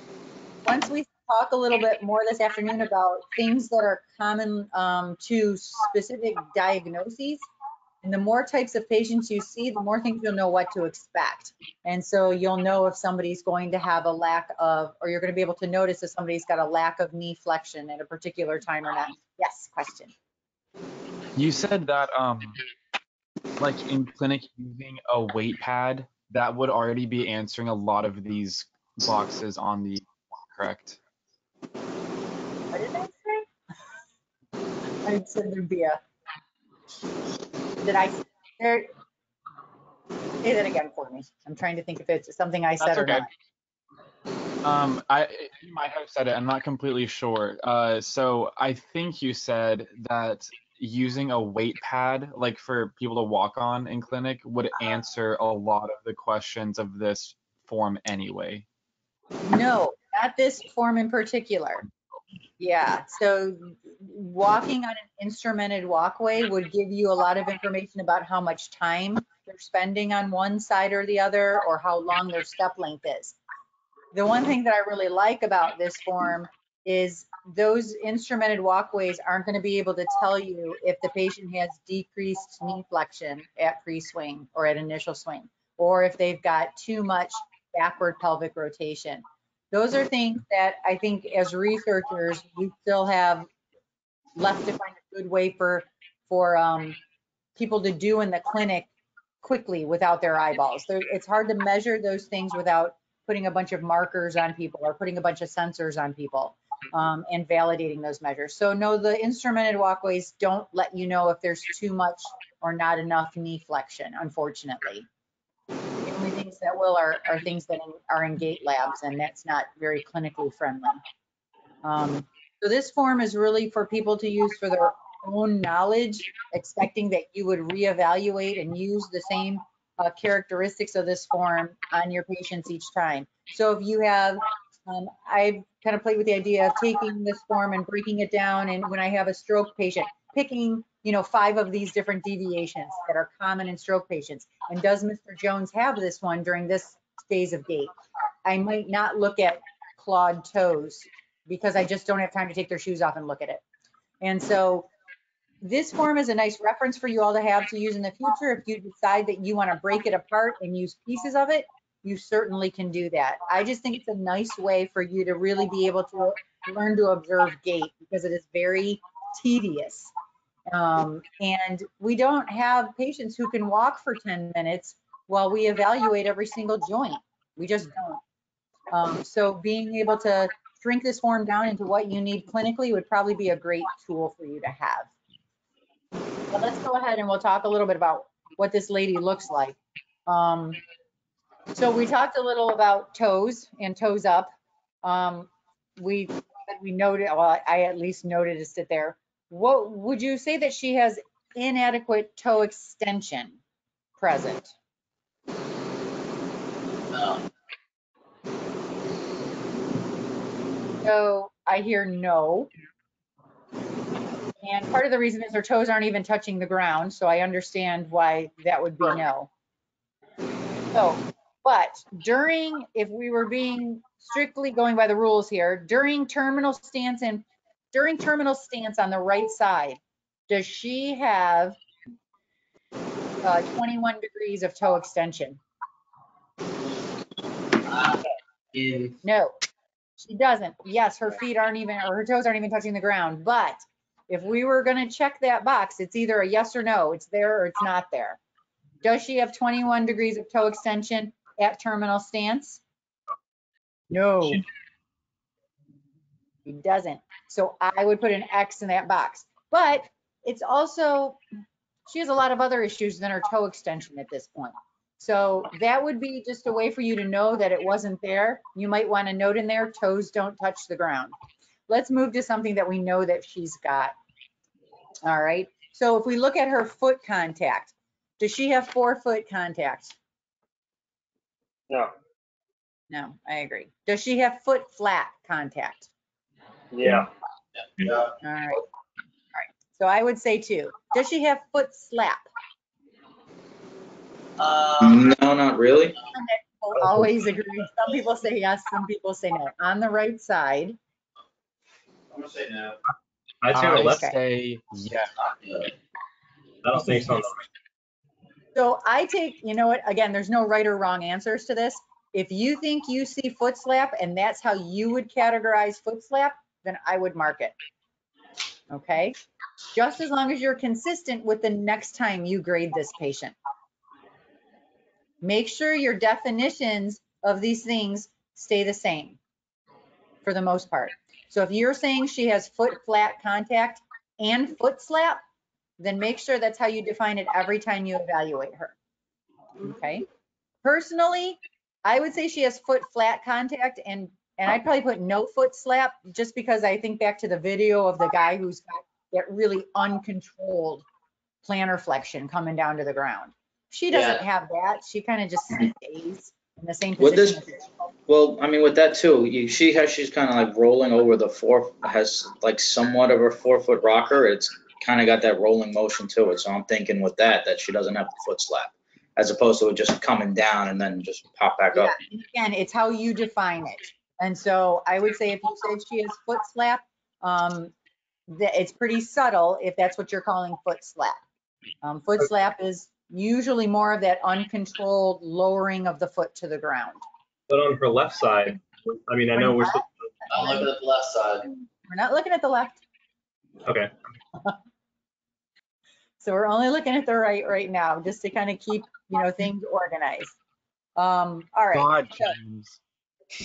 Does she have excess plantar flexion at any time during gait? Wait, what'd you guys say? And I didn't hear it. No. Yeah. Does she have excess plantar flexion at any point? I put yes. Oh, where? Excess. Mid stance. Excess plantar flexion? Yes. That was a high debate. We were all talking about. So my reasoning behind, I put it under mid stance, terminal stance, and So I think I put terminal swing, but I didn't mean to do that. But I put that because she only has about 5 degrees range of motion in her ankle. yeah. So this is mid stance right about here. You think that she's got too much plantar flexion here? Yeah, because I think she should be over the toe a little. Well, during mid stance, you should have a pretty neutral ankle. So right here, right now, oh, I gotta, where's my drawing tool? Darn it.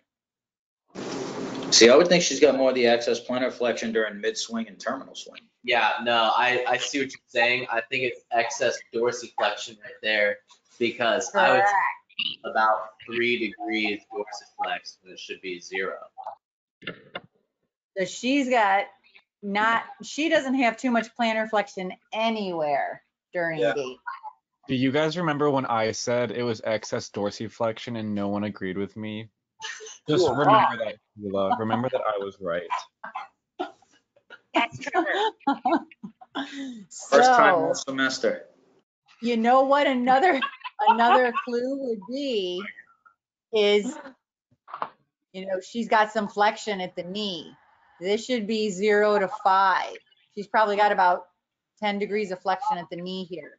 Too much flexion at the knee is gonna probably equal too much flexion at the ankle. So yes, she's got too much dorsiflexion. Nowhere during the gait cycle does she have too much plantar flexion.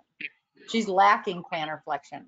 If she had too much plantar flexion, she would be at risk of tripping upon her own foot, right? It depends on what phase of gait. Well, During swing, if she much. Initial swing and mid swing, she would. Yeah, if she had too much plantar flexion, then she would be at risk of tripping, right? So yeah, this lady's got excess dorsiflexion almost all the way through her gait pattern. Well, that's what I was saying. A little more excess plantar flexion and swing because her foot kind of looks like it's dangling a little bit as opposed to. Okay, let me go back and take a look at let me erase my drawing here. Oh, come on now. I want my video play. Please, come on. I can't get my player to go on. Oh, there it is. All right, so you said during swing, you think she's got some foot Yeah, drop? during mid swing and terminal swing. Yeah, I could see that. I could see you saying that she had excess plantar flexion. It is hard though because it looks like her neutral just kind or her ankle just stays in neutral. I'm just saying, looking at that too, and when it's more of the frontal view, like how her metatarsal heads are just barely getting off the ground. Okay. That actually might not be due to the ankle, but might be due to the hip and the knee. I think her ankle, I honestly don't think there's probably excess plantar flexion anywhere at this point. But I understand what you're saying. I think it's just coming from another joint. That's why she's not getting that foot clearance. But because it looks to me like she does not go into plantar flexion at all at any point during the gait cycle. But you could argue and say that if she's supposed to have, I'm trying to think anytime during the gait cycle, if we have to have 10 degrees of dorsiflexion. See, sometimes I don't even know. I don't have it all memorized myself. So if there was a point where you thought she needed more dorsiflexion, then you would be in the right to say that she's got too much plantar flexion. So I don't necessarily see it. Don't you have dorsiflexion and terminal stance? You're going into dorsiflexion during terminal stance. I don't think you have a certain degree of dorsiflexion at that point yet. But I can understand that if you think you see it again, just make sure that you always sort of define it the same way. All right, at any point here, we said she has some excess dorsiflexion during many of the phases. Is there a point where she has no heel off where she should have heel off? No. This would mostly be terminal swing and pre-swing. Yeah, I agree. I think that her heel comes off when it's supposed to. It might not be the prettiest thing, but I would agree that I wouldn't do that for her. So does she have any drag? No. Or she's got some clearance? Yeah, it's hard to tell from the video, but it does look like she clears the floor. And do you see any vaulting on the left leg?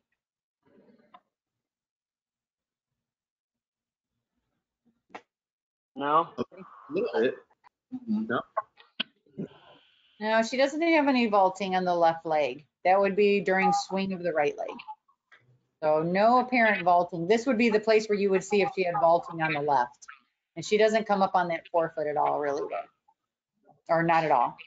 All right, let's see. Now, I know we don't have a good view of the knees, in this frontal plane, but do you think that you might see something? She does have that, pes planus sort of position of her feet. What do you think might be going on at the knees with that? Possibly a little bit of valgus, maybe? Valgus, Yeah, if anything, it could be some valgus. Yeah, at the knees, because that one tends to go hand in hand. All right. Let's just go through a few more of these. Excess knee limited knee flexion. So at loading response, as she puts weight on the leg, knee flexion should be 15 to 20 degrees. Does she have too much, or do you think she's got just about right, or does she have too little? I'd say she's close enough. It works for her. I concur. Yeah, I think that's pretty good. I don't think it's excess, but and we go to take a look at mid stance and terminal stance, what should the knee position be? 0. Do you think she's at 0? No, she's not. No. Yeah, so that I would check those boxes that she has excess knee flexion at mid stance and terminal stance. So What about is, at term? Oh, go ahead. Or was sorry, it- is that box for excess flexion or excess extension, or both? Excess knee flexion. So I would check it at mid stance. I would check it at terminal stance. So it looks like, oh, I can't see myself on the screen. So I don't know if you can see it. Did I mark it? There it is. So right here, I would check that I see excess knee flexion at mid stance and at terminal stance. Now there's another box over here. At terminal swing, what should her knee flexion be? 0. It should be 0. Does she have 0 at terminal swing? No. Does she have a nice straight knee as that foot comes to the ground? Nope. No, she's got about, I want to say, a 10-degree bend at the knee. Yeah, I think it's probably somewhere around 10 degrees. So no, I would also check that box as excess knee flexion. Oop, there's my. So I would have all those boxes checked. So that's pretty much how I would do that. I'm not gonna, we'll do, let's see. I don't see any wobbles in her knee. Did you see any hyperextension in the knee at any time? No. Any extension thrust? Didn't look like she was thrusting. She was pretty much in flexion at the knee the whole time. So we're not going to see too much extension. All right, so just talk a little bit about the hip. So we'll talk about, I want to talk about excess hip flexion, okay? So if we're looking at her walk here, does she have too much hip flexion during any point of the gait cycle? Yes. What point does she have too much hip flexion? Pre-swing. Stance, terminal stance, pre-swing. Head stance, terminal stance, pre-swing. She should be in hip extension for all of those. She doesn't even get to neutral. Does everybody see that? So she has limited or excess hip flexion at mid stance, terminal stance, and pre-swing. Though it's not a big deal at pre-swing. Loading response. How does she look at loading response? And she's putting the weight down on the leg. Oh, that's a little bit too far. So there's initial contact and loading response. What is her hip flexion supposed to be at initial contact and loading response? 20 degrees. 20 degrees. Does she have 20 degrees? What do you say? Yeah. Yeah. Maybe a little more. Yeah, it looks like a little more, but. I actually think she's probably right on about 20 degrees. Yeah. And so I would not worry about marking anything there. For a second, I thought maybe she had limited hip flexion. I thought she was less than 20, but I think that she's probably around 20. All right, so I know we didn't get a good view of the pelvis and the frontal plane. Any thoughts on anything that might be going on in the pelvis when it comes to rotations or anything like that? Any guesses as to what you might be seeing? Probably limited limited rotation backward, especially because she's not getting any hip extension. Yeah. That's a great observation. Yeah, I think that that's probably right on. Does everybody kind of see that with her? So Right. she probably could use some more backward. Forward doesn't look that bad. Yeah, forward's all right. Yeah, but she definitely seems like she's lacking some rotation in that backward direction. All right, so I know we didn't get through all of it, but does it give you an idea of how this form is used? Yeah. It does take practice. I've had a lot of practice with it. The one thing I do like about it is it really breaks everything down. So what we'll do, let me go ahead and give you guys a 10-minute break, and then we'll just go ahead and go through the PowerPoint somewhat quickly that just talks about the different pathologies that you're going to see. We weren't going to do any gait analysis, I promise. So go ahead and come back at 2:50, and then we'll finish up with that last PowerPoint. Sounds good. Okay.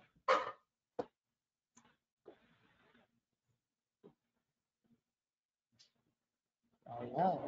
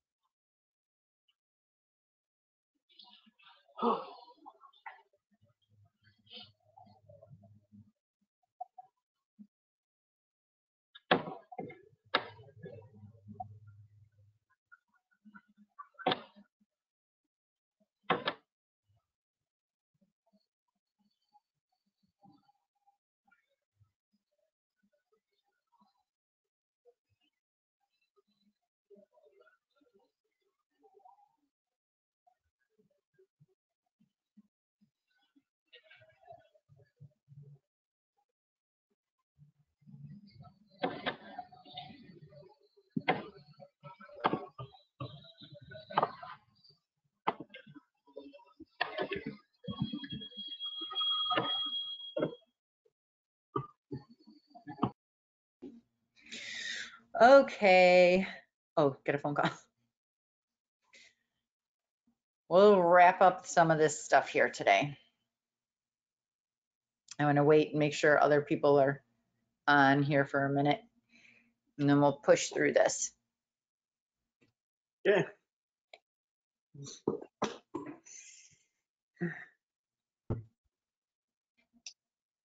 I'm ready. Sorry. Good. Go. A Sorry. little excited Got there.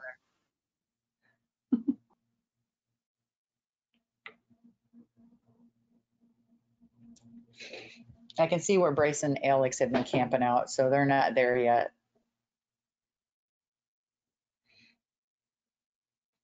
Let me call them.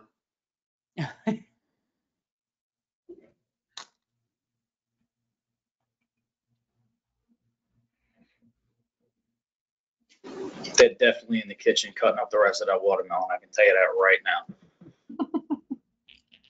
Yeah, let's go. We're ready. Oh, you're probably right, actually, Rich. By the way, can you guys hear me? Yeah, I Okay, can. good. Yeah.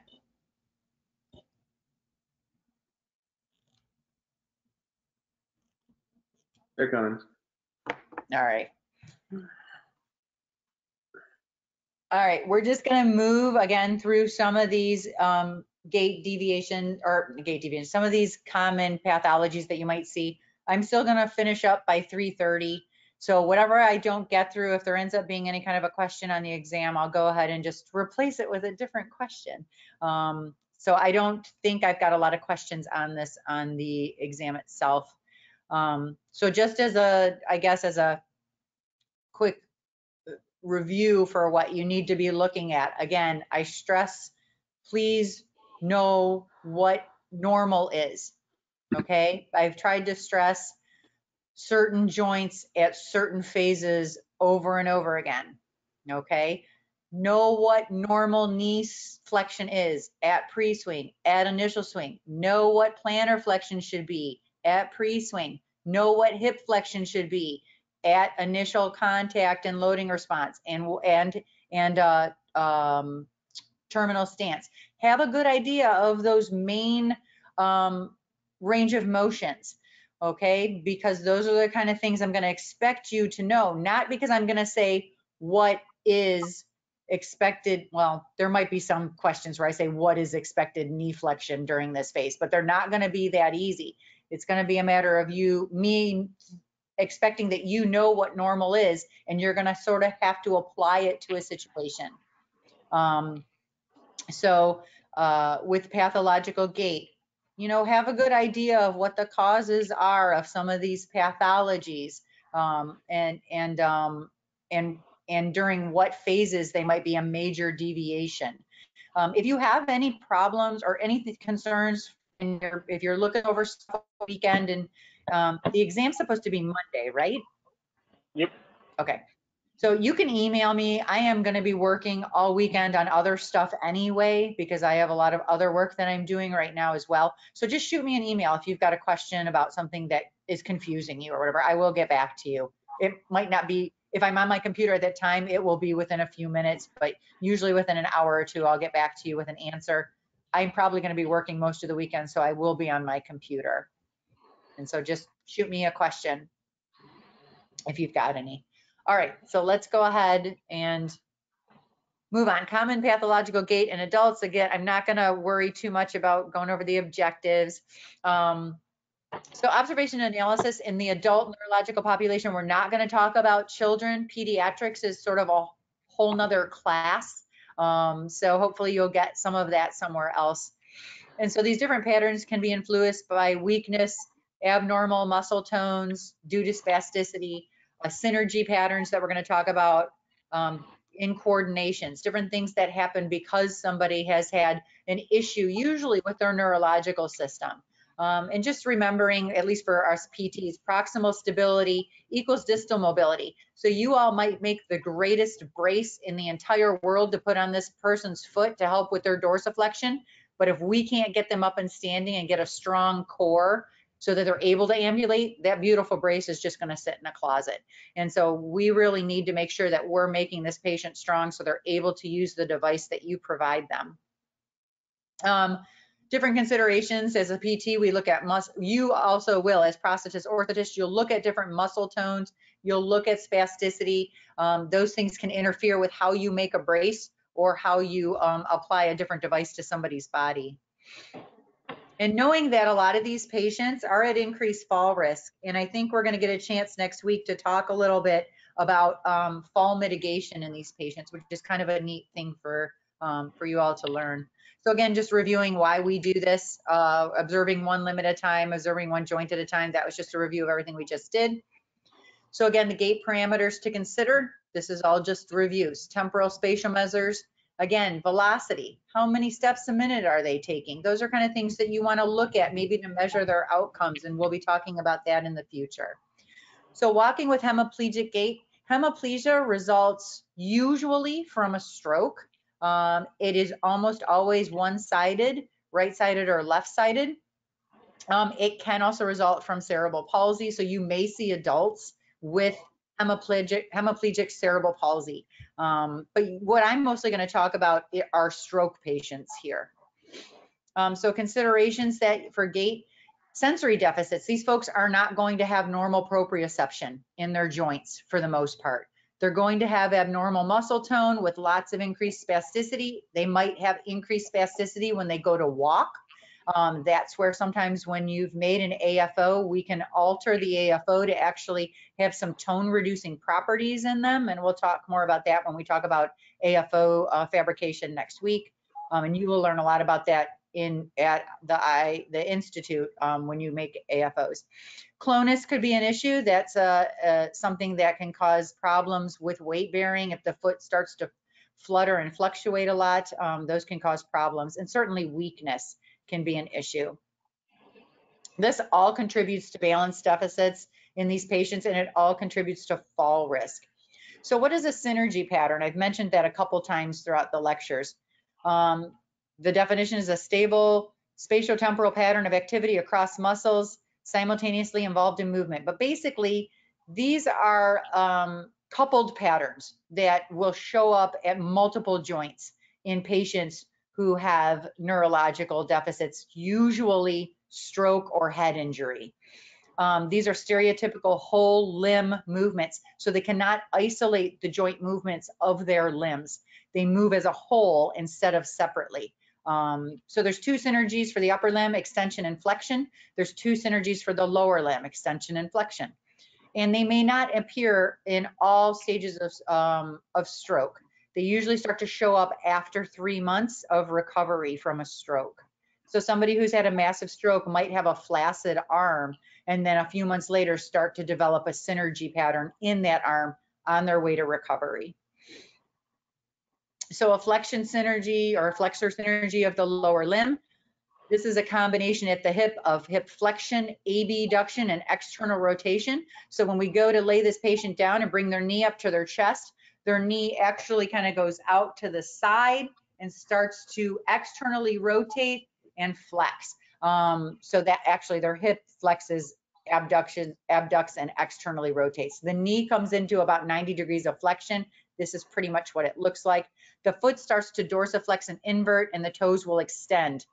And the strongest component is hip flexion. So I have a video here of a young lady who I think is recovering fairly well from her stroke, it looks like, but she has a little bit of this pattern, though I think she's recovering quite a bit. You can see how her foot tends to dorsiflex and invert as she comes forward.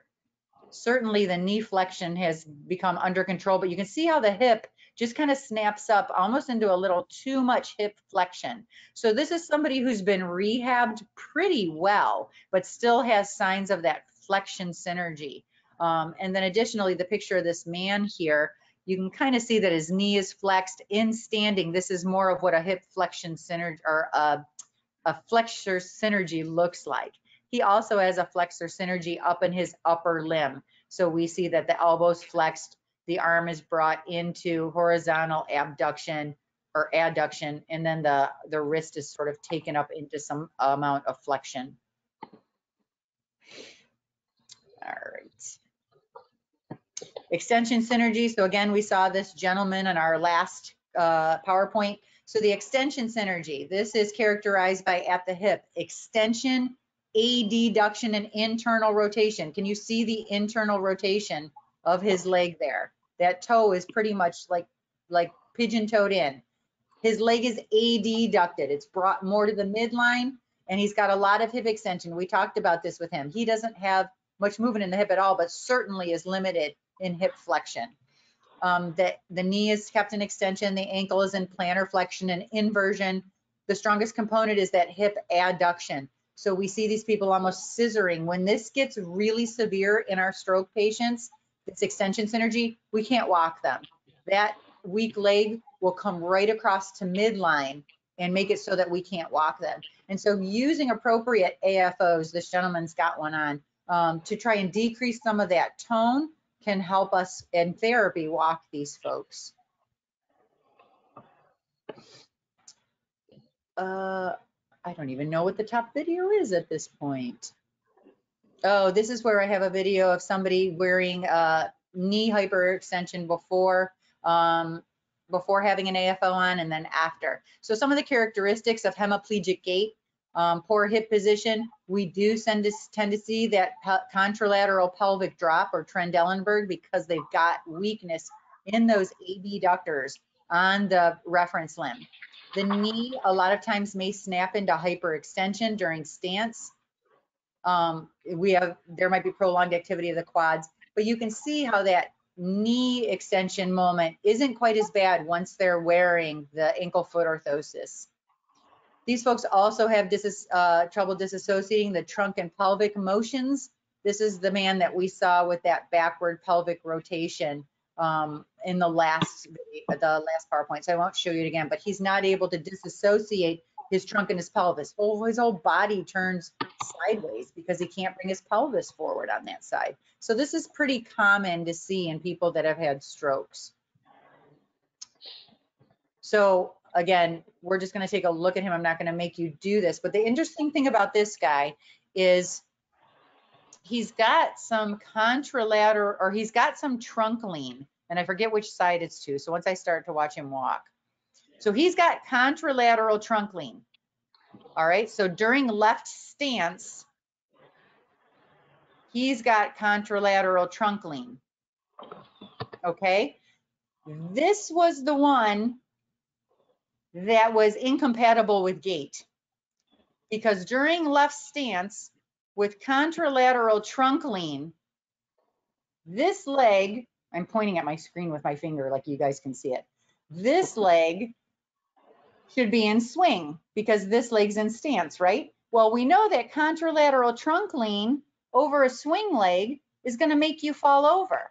Well, he's not going to fall over, but because he's he's compensating. How is he compensating?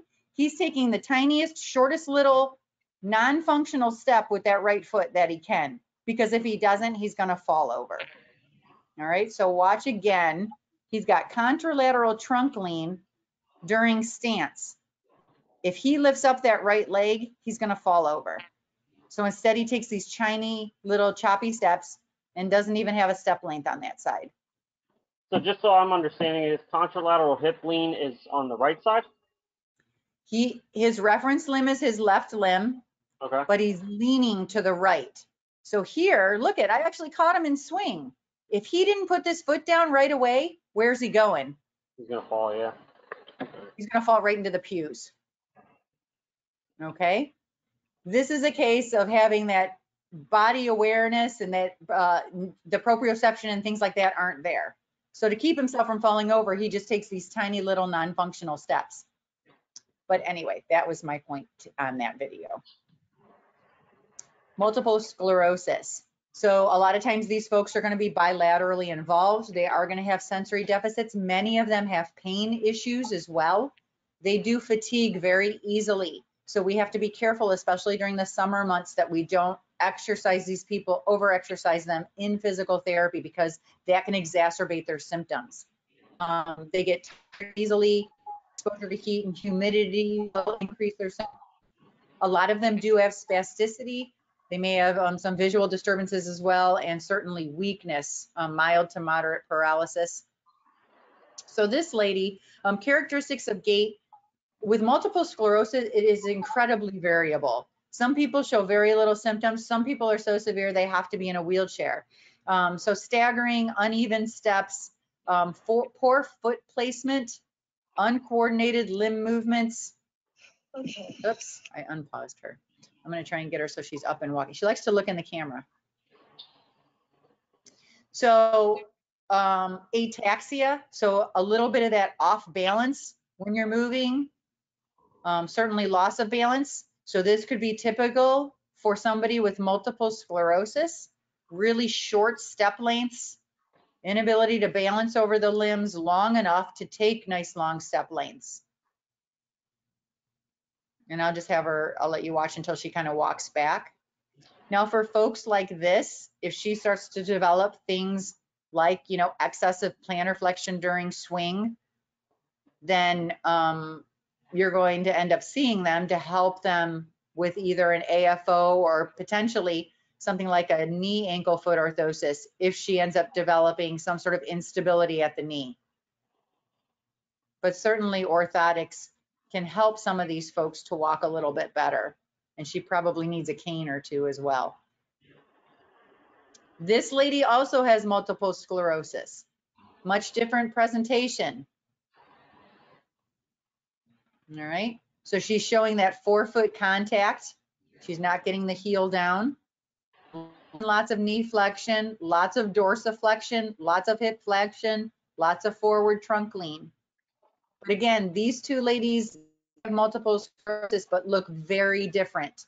So these patients are not necessarily going to always present the same way. Sometimes they're more unilateral. A lot of times they're bilateral. And the thing about multiple sclerosis patients, a lot of times they're pretty young and active, and then they get hit with this. So at least in therapy, they were pretty hard workers, and it was fun to work with them. So Parkinson's disease, like I said, I don't know. You said that you do see Parkinson's disease patients in the clinic. What are you seeing them for in particular? I know Alex was, and Victor, both of you said that they've come through your clinics before. I've probably only seen one or two. My grandpa had it as well, but he just had foot orthotics. Usually it's just kind of the short choppy steps. Right. So do you do anything? Maybe a spring leaf AFO. Okay. Or okay. a carbon AFO maybe. Okay. Something Just to help clear the foot. Propulsion and kind of stability. Right. Gotcha. What about you, Victor? Same thing? Honestly, I can't recall seeing many patients with it, to be honest. Okay. All right. Yeah, that makes sense though, doing something to maybe help just a little bit with foot clearance, like a spring leaf type AFO or a posterior leaf. We'll talk about those next week as well. All right, so a lot of times with Parkinson's, absolutely, you're gonna have bilateral involvement. There's gonna be lots of weakness. Their gait can be dopamine dependent, whether they're on phase or off phase. They do fatigue easily, especially with some of that increased exertion. So this is a pretty typical gait pattern for our Parkinson's patients. The tremoring, the staggering of the steps, very short step lengths, festinating gait pattern, forward trunk, flexed hip, flexed knees. And this guy faked me out good. He is about the best imitator of Parkinson's gait that I have seen. I'm usually pretty good at calling him out, but he's really good, really good Parkinson's gait pattern. Depends on the I guess so. Very, very flexed forward. Over your name. So, and they do look different when they're on their medications, but those multiple short step lengths are pretty common. All right, so gait with incomplete spinal cord, certainly this might be a patient that comes into your clinic. Incomplete spinal cord patients often get back to ambulation, but it can take years of therapy to do it. So in that time, they go through multiple different kinds of orthotic devices. They may start out with a hip, knee, ankle, foot orthosis. And then as they progress, go to just a knee, ankle, foot orthosis, and then just to an ankle, foot orthosis. So they're kind of cool patients, I think, for you all to see, because you're going to see them for a long time and you get to really work with them as they do better. And so I'm not going to expect you to know any of these. This is just for your own reference, the Asia scale. And but there are different ones that are going to present probably more often. The Brown-Séquard I used to see a lot because I worked in more urban hospital settings. So this is more of a unilateral spinal cord injury. We used to see this a lot with gunshot wounds. So, you know, folks who were either in the wrong place at the wrong time or doing the wrong thing at the wrong time. So we would see a fair amount of Brown-Séquard, incomplete spinal cord injuries, and they are fairly wheelchair dependent, and then they come to therapy and they get moving, and over the course of a few years they can get back up and get moving again. So it's really kind of a fun patient population to work with, and that's basically what I said here on this slide, is eventually they can get back to being better. Now, incomplete spinal cord, we do teach them a swing through gait pattern. If you look at this young man, he's in at least knee, ankle, foot orthosis. Yeah, they utilize bilateral sometimes knee, ankle, foot orthoses, and we'll teach them a 4-point gait pattern where we have them just swinging through the crutches.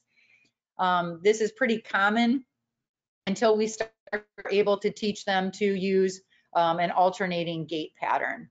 But again, we need them to be in orthotics to do this. Otherwise, their feet are not going to clear the ground. So here's somebody else who's a little, oh, shoot. Somebody else who's an incomplete spinal cord at the T7 level, so at the thoracic spine. So he's got full use of his arms, but he's got some abdominal weakness. But you can see, if you watch him walk, one leg tends to do a little better than the other. He's not wearing any bracing, or his feet wouldn't be so plantar flexed. But again, he might be in recovery. He may have started close to this level. It's hard to say. These patients are pretty variable. But again, there is a need for orthotics with these folks to help them get to normal gait patterns. Any questions on any of those that you've seen so far? So again, this is just sort of give you an indication of things that you might see in the clinic. This is somebody with an even higher level of incomplete spinal cord. He is somewhere at the cervical level, and I know that because he's got tenodesis in his wrists. So when he stands up, can you see how his wrists kind of overextend as he holds on to the walker? So he's got some shoulder strength. So my guess is he's incomplete, probably close to the C6 level, because at C7, you have more wrist control, and certainly at C8. But he's got some of that tenodesis motion at the wrist. He's got enough grip strength with the tenodesis at the wrist that he can grab the walker. But again, you know, walking, I don't think he's got any braces on his legs either. So the only concern with these folks is they've got so much weakness in the legs as they're rehabbing that sometimes an orthotic can actually weigh them down a little bit too much. So I think that that's where sort of the art of prosthetics and orthotics certainly comes in, being able to work with these folks. And now that you're working with more materials like carbon fiber and these lighter polymers, you can make these braces lighter for people and hopefully make them more functional, because they are super weak, and putting a heavy brace on them is just going to deter them from getting up and walking, and it's not going to make them more functional. Oh, this is stuff that you'll see in research. That's just called a Locomat. We use it for spinal cord patients, more for research, and at your big rehab hospitals, you'll see people train on these, but nothing you really need to know. Gait with traumatic brain injury. Again, these patients present extremely variable. They all are going to have spasticity. They're all going to have some sort of synergy pattern. Depending on how long they were in the coma, the worse they're going to come out. So again, you will see these patients for bracing of both the upper limb and the lower limb. There's going to be bilateral involvement. They're going to have visual and vestibular disturbances. These are probably the most challenging folks to rehab, are people with traumatic brain injuries, especially if they're severe. They're going to be very deconditioned. A lot of them have been in comas for months, and now they're ready to get up and get moving again, and we're expected to help them do that. Observational gait analysis is the preferred analysis. There's very, very, very little research on gait in these folks because their gait is so variable. Here's one person walking. So again, not a lot of research on them, lots of spasticity. They may have a lot of other injuries that are orthopedic, because many of these, usually men, have been in motorcycle or car accidents or boating accidents. And that's where they got these massive head injuries from. So not only do they have a massive head injury, they had a broken pelvis, or they shattered both their limbs. So they've got a lot of these other polytraumas going on with them. So they're a very challenging patient population, but certainly are in need of orthoses. This gentleman is actually fairly functional for walking with a head injury. He's only using a cane. Many of them are either wheelchair bound or end up with walkers, depending on how severe the head injury was. They definitely are going to show synergy patterns. So here's another young man. So again, looking at the different ataxia, very little control. So he's in a walking frame. This is something that we'll use in therapy. So somebody like this, working with the PT, maybe to try and make some sort of orthosis to help decrease some of his tone. He's got a lot of spasticity and a lot of synergy patterns. So it looks like he's been working to where he at least knows that he's got to put his foot in a certain place. But again, lots of variability in how these folks are going to present when and if they do come to you. And these are people that you may see while they're still in the hospital, on rehab units, or in skilled nursing facilities, where you come and actually have to work on making the brace right there while they're still there. So Guillain-Barré, this is, again, as all these other ones, can present very varied in different patients. So this young lady has got a lot of lower extremity involvement. Usually with Guillain-Barré, these folks are paralyzed and then are able to return back to some sort of functioning. It can take years for them to get better. So certainly they go through bracing when it is needed, but there's going to be bilateral involvement, a lot of weakness. They're going to have sensation issues, a lot of balance problems, but usually they recover pretty well. So she obviously has a lot of issues with her gait. It doesn't look like she's wearing any sort of brace. It doesn't really look, it looks like she gets pretty good foot clearance. What we worry about with these folks is that they're going to be dragging their feet, and then it's going to increase their fall risk. And then another person with Guillain-Barré. This is actually somebody I know. And this is him after, oh gosh, at least a year of recovery. He was wheelchair bound at first. But talk about lateral trunk lean, external rotation of the legs because his hip flexors are too weak to bring his legs forward. So he uses those the adductors and the ones that work for adduction and hip flexion to try and compensate for that. He now walks pretty well, but it has been probably 8 years since he had it. And he doesn't really have too much in the way of deviations anymore, but it was a very, very long recovery. So again, he looks different than the last lady. He probably could use some bracing on his legs to help clear them and get him a more normal gait pattern. And I think at one point he did have some that he wore. Okay, all right, we're not going to do outcome measures today. That's going to be something that we're going to do next week. So that is sort of my brief introduction to what different patient populations look like who may enter your clinic. Obviously, we didn't talk about amputees because amputees are what we're going to be talking about next week.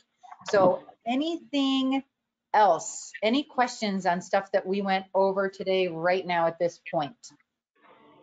Or anything specifically on these diagnoses? We didn't really talk about circumduction, did we? No, and that's not something that is on, remember I mentioned that on Jacqueline Perry on the Rancho's sheet. We don't have circumduction. What circumduction is really a combination of pelvic hike and excess abduction during swing of our reference limb. Okay. Okay, and so, and you would probably throw in, my guess is you would throw in limited hip flexion, especially during the swing phases and during